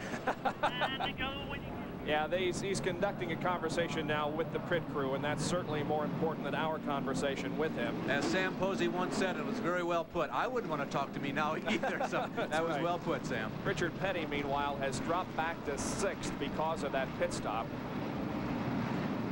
And we're going to be going for live action at the Seniors PGA Golf Tour, the Seniors Gold Rush, next from California. That'll be right after the conclusion of this race here on ESPN. So stay with us for that. We're going to be going green here on lap 192. We'll have 8 to go before we decide who is going to win this Champion Spark Plug 400. Again, the situation is Rusty Wallace has the lead. Dale Earnhardt is second, Morgan Shepherd third, then Bill Elliott, Alan Kulwicki, Richard Petty, Neil Bonnet, Davey Allison, Bobby Allison, Buddy Baker, and Jeff Bodine. Those are the 11 cars that are on the lead lap in that order. And Bob, all these yellow flags here in the last 50 laps of the race have really played into Richard Petty's hands. And we mentioned earlier that Richard needed to pace himself in the early stages of this race. He is not one of those 30-year-old bucks running out there like Rusty Wallace is. Richard has had a lot of injuries. There has been some illness in the last 4 or 5 years, and they take their toll on a 50-year-old man. But these yellow flags have put everything on an equation, and Richard Petty easily has as good a chance as anybody among those top 11 still in the lead lap. Well, we hope you have yourself a couple of things to drink and some popcorn, because in the next 8 laps, we're going to decide who wins this race. Settle back and enjoy it with us. Here we go. Harold Kinder waves the green flag. We're off and rolling once again. Rick Wilson, a lap car, pulls ahead of Rusty Wallace going into turn number 1. And Rusty, once again, gets a pretty good jump on the field. Dale Earnhardt got a very slow start again, and you could see Morgan Shepherd jockeying back and forth, looking for a place to go. But Dale held his straight line. He kept the lap car to the inside, and Morgan just couldn't get by. Rusty is glad, though, however, as Richard Petty continues to move up. He's passed Alan Kulwicki already. Rusty is very happy that Rick Wilson is, at the moment, positioned between himself and Dale Earnhardt.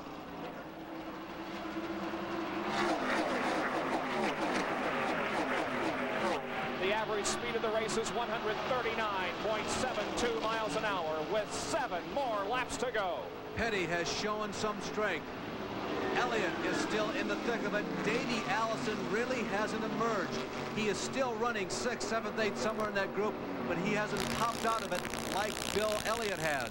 Elliott, for that matter, hasn't popped out strongly. Earnhardt is really the only guy who's been making a lot of passes the last 15 laps, who has moved up toward the front. Richard Petty is 5th in the STP Pontiac. It's going to be a classic duel to the very bitter end in a Winston Cup race. We're at Michigan International Speedway, and we have completed 194 laps. Do not underestimate the presence of Dale Earnhardt up at the front. You heard Rusty Wallace say, hey, I got the main man on my back bumper. Yeah, they're all running their own race.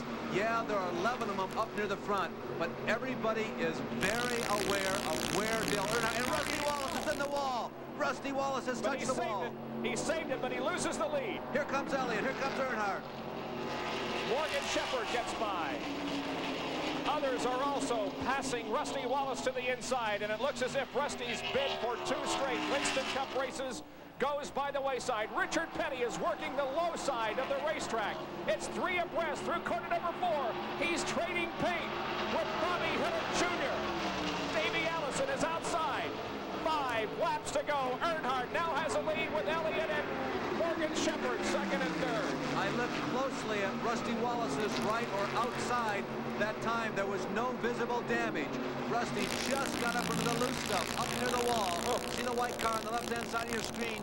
He's just kicking up dust, cement dust, enough to slow him down, but he did not make contact with the outside wall. Nice job of saving the car by Rusty Wallace, but again, I think his chances of 2 in a row are over. Davey Allison working the high side of the racetrack in turn 4, and he may have scraped the wall coming down. Earnhardt continues to lead. Just some unbelievable racing with 4 laps to go. The classic duel. Dale Earnhardt, Bill Elliott, the classic duel of 1987. The big question is Dale Earnhardt exactly where he wants to be, leading at Michigan, or is Bill Elliott exactly where he wants to be, second place at Michigan? He doesn't care who he's behind.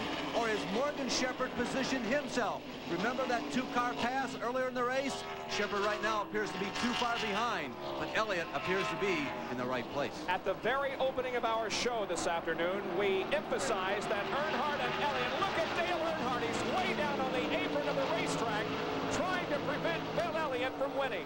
We talked about these two guys at the very open of our show and speculated on how they could be battling for the lead as they came down for the checkered flag, and that indeed appears to be the situation.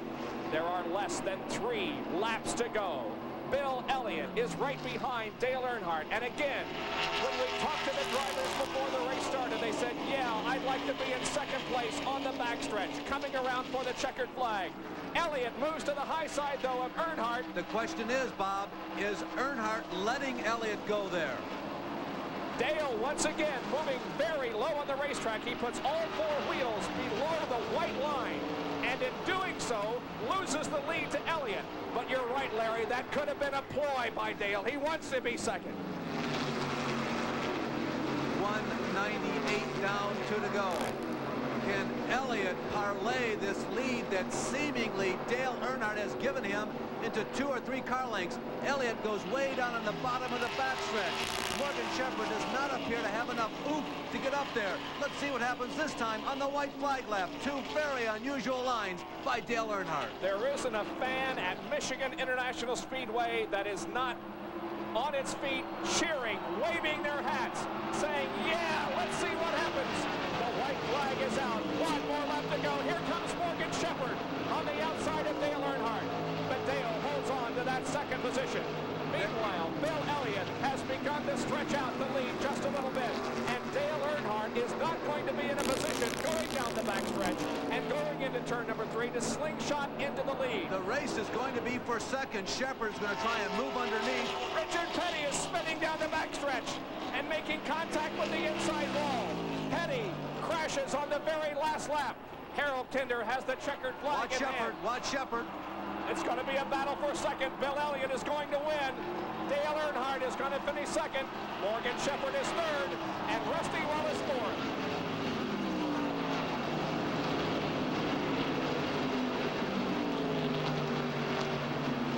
Bill Elliott has done it. He has won his 3rd consecutive Champion Spark Plug 400 here at Michigan.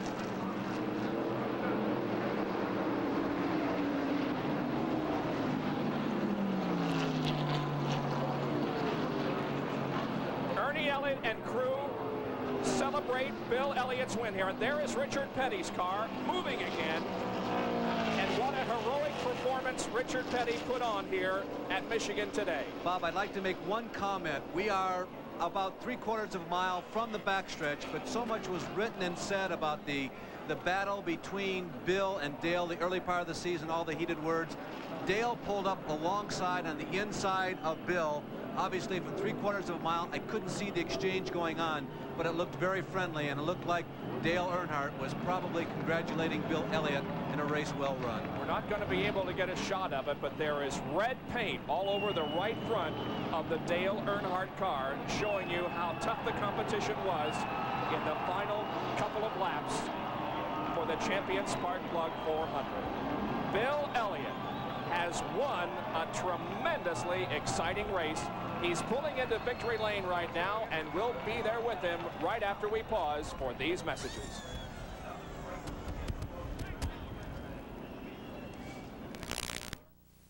Coverage of the Champion Spark Plug 400 from Michigan International Speedway, which has been brought to you by the Goodyear Tire and Rubber Company. No matter how far you go, Goodyear takes you home.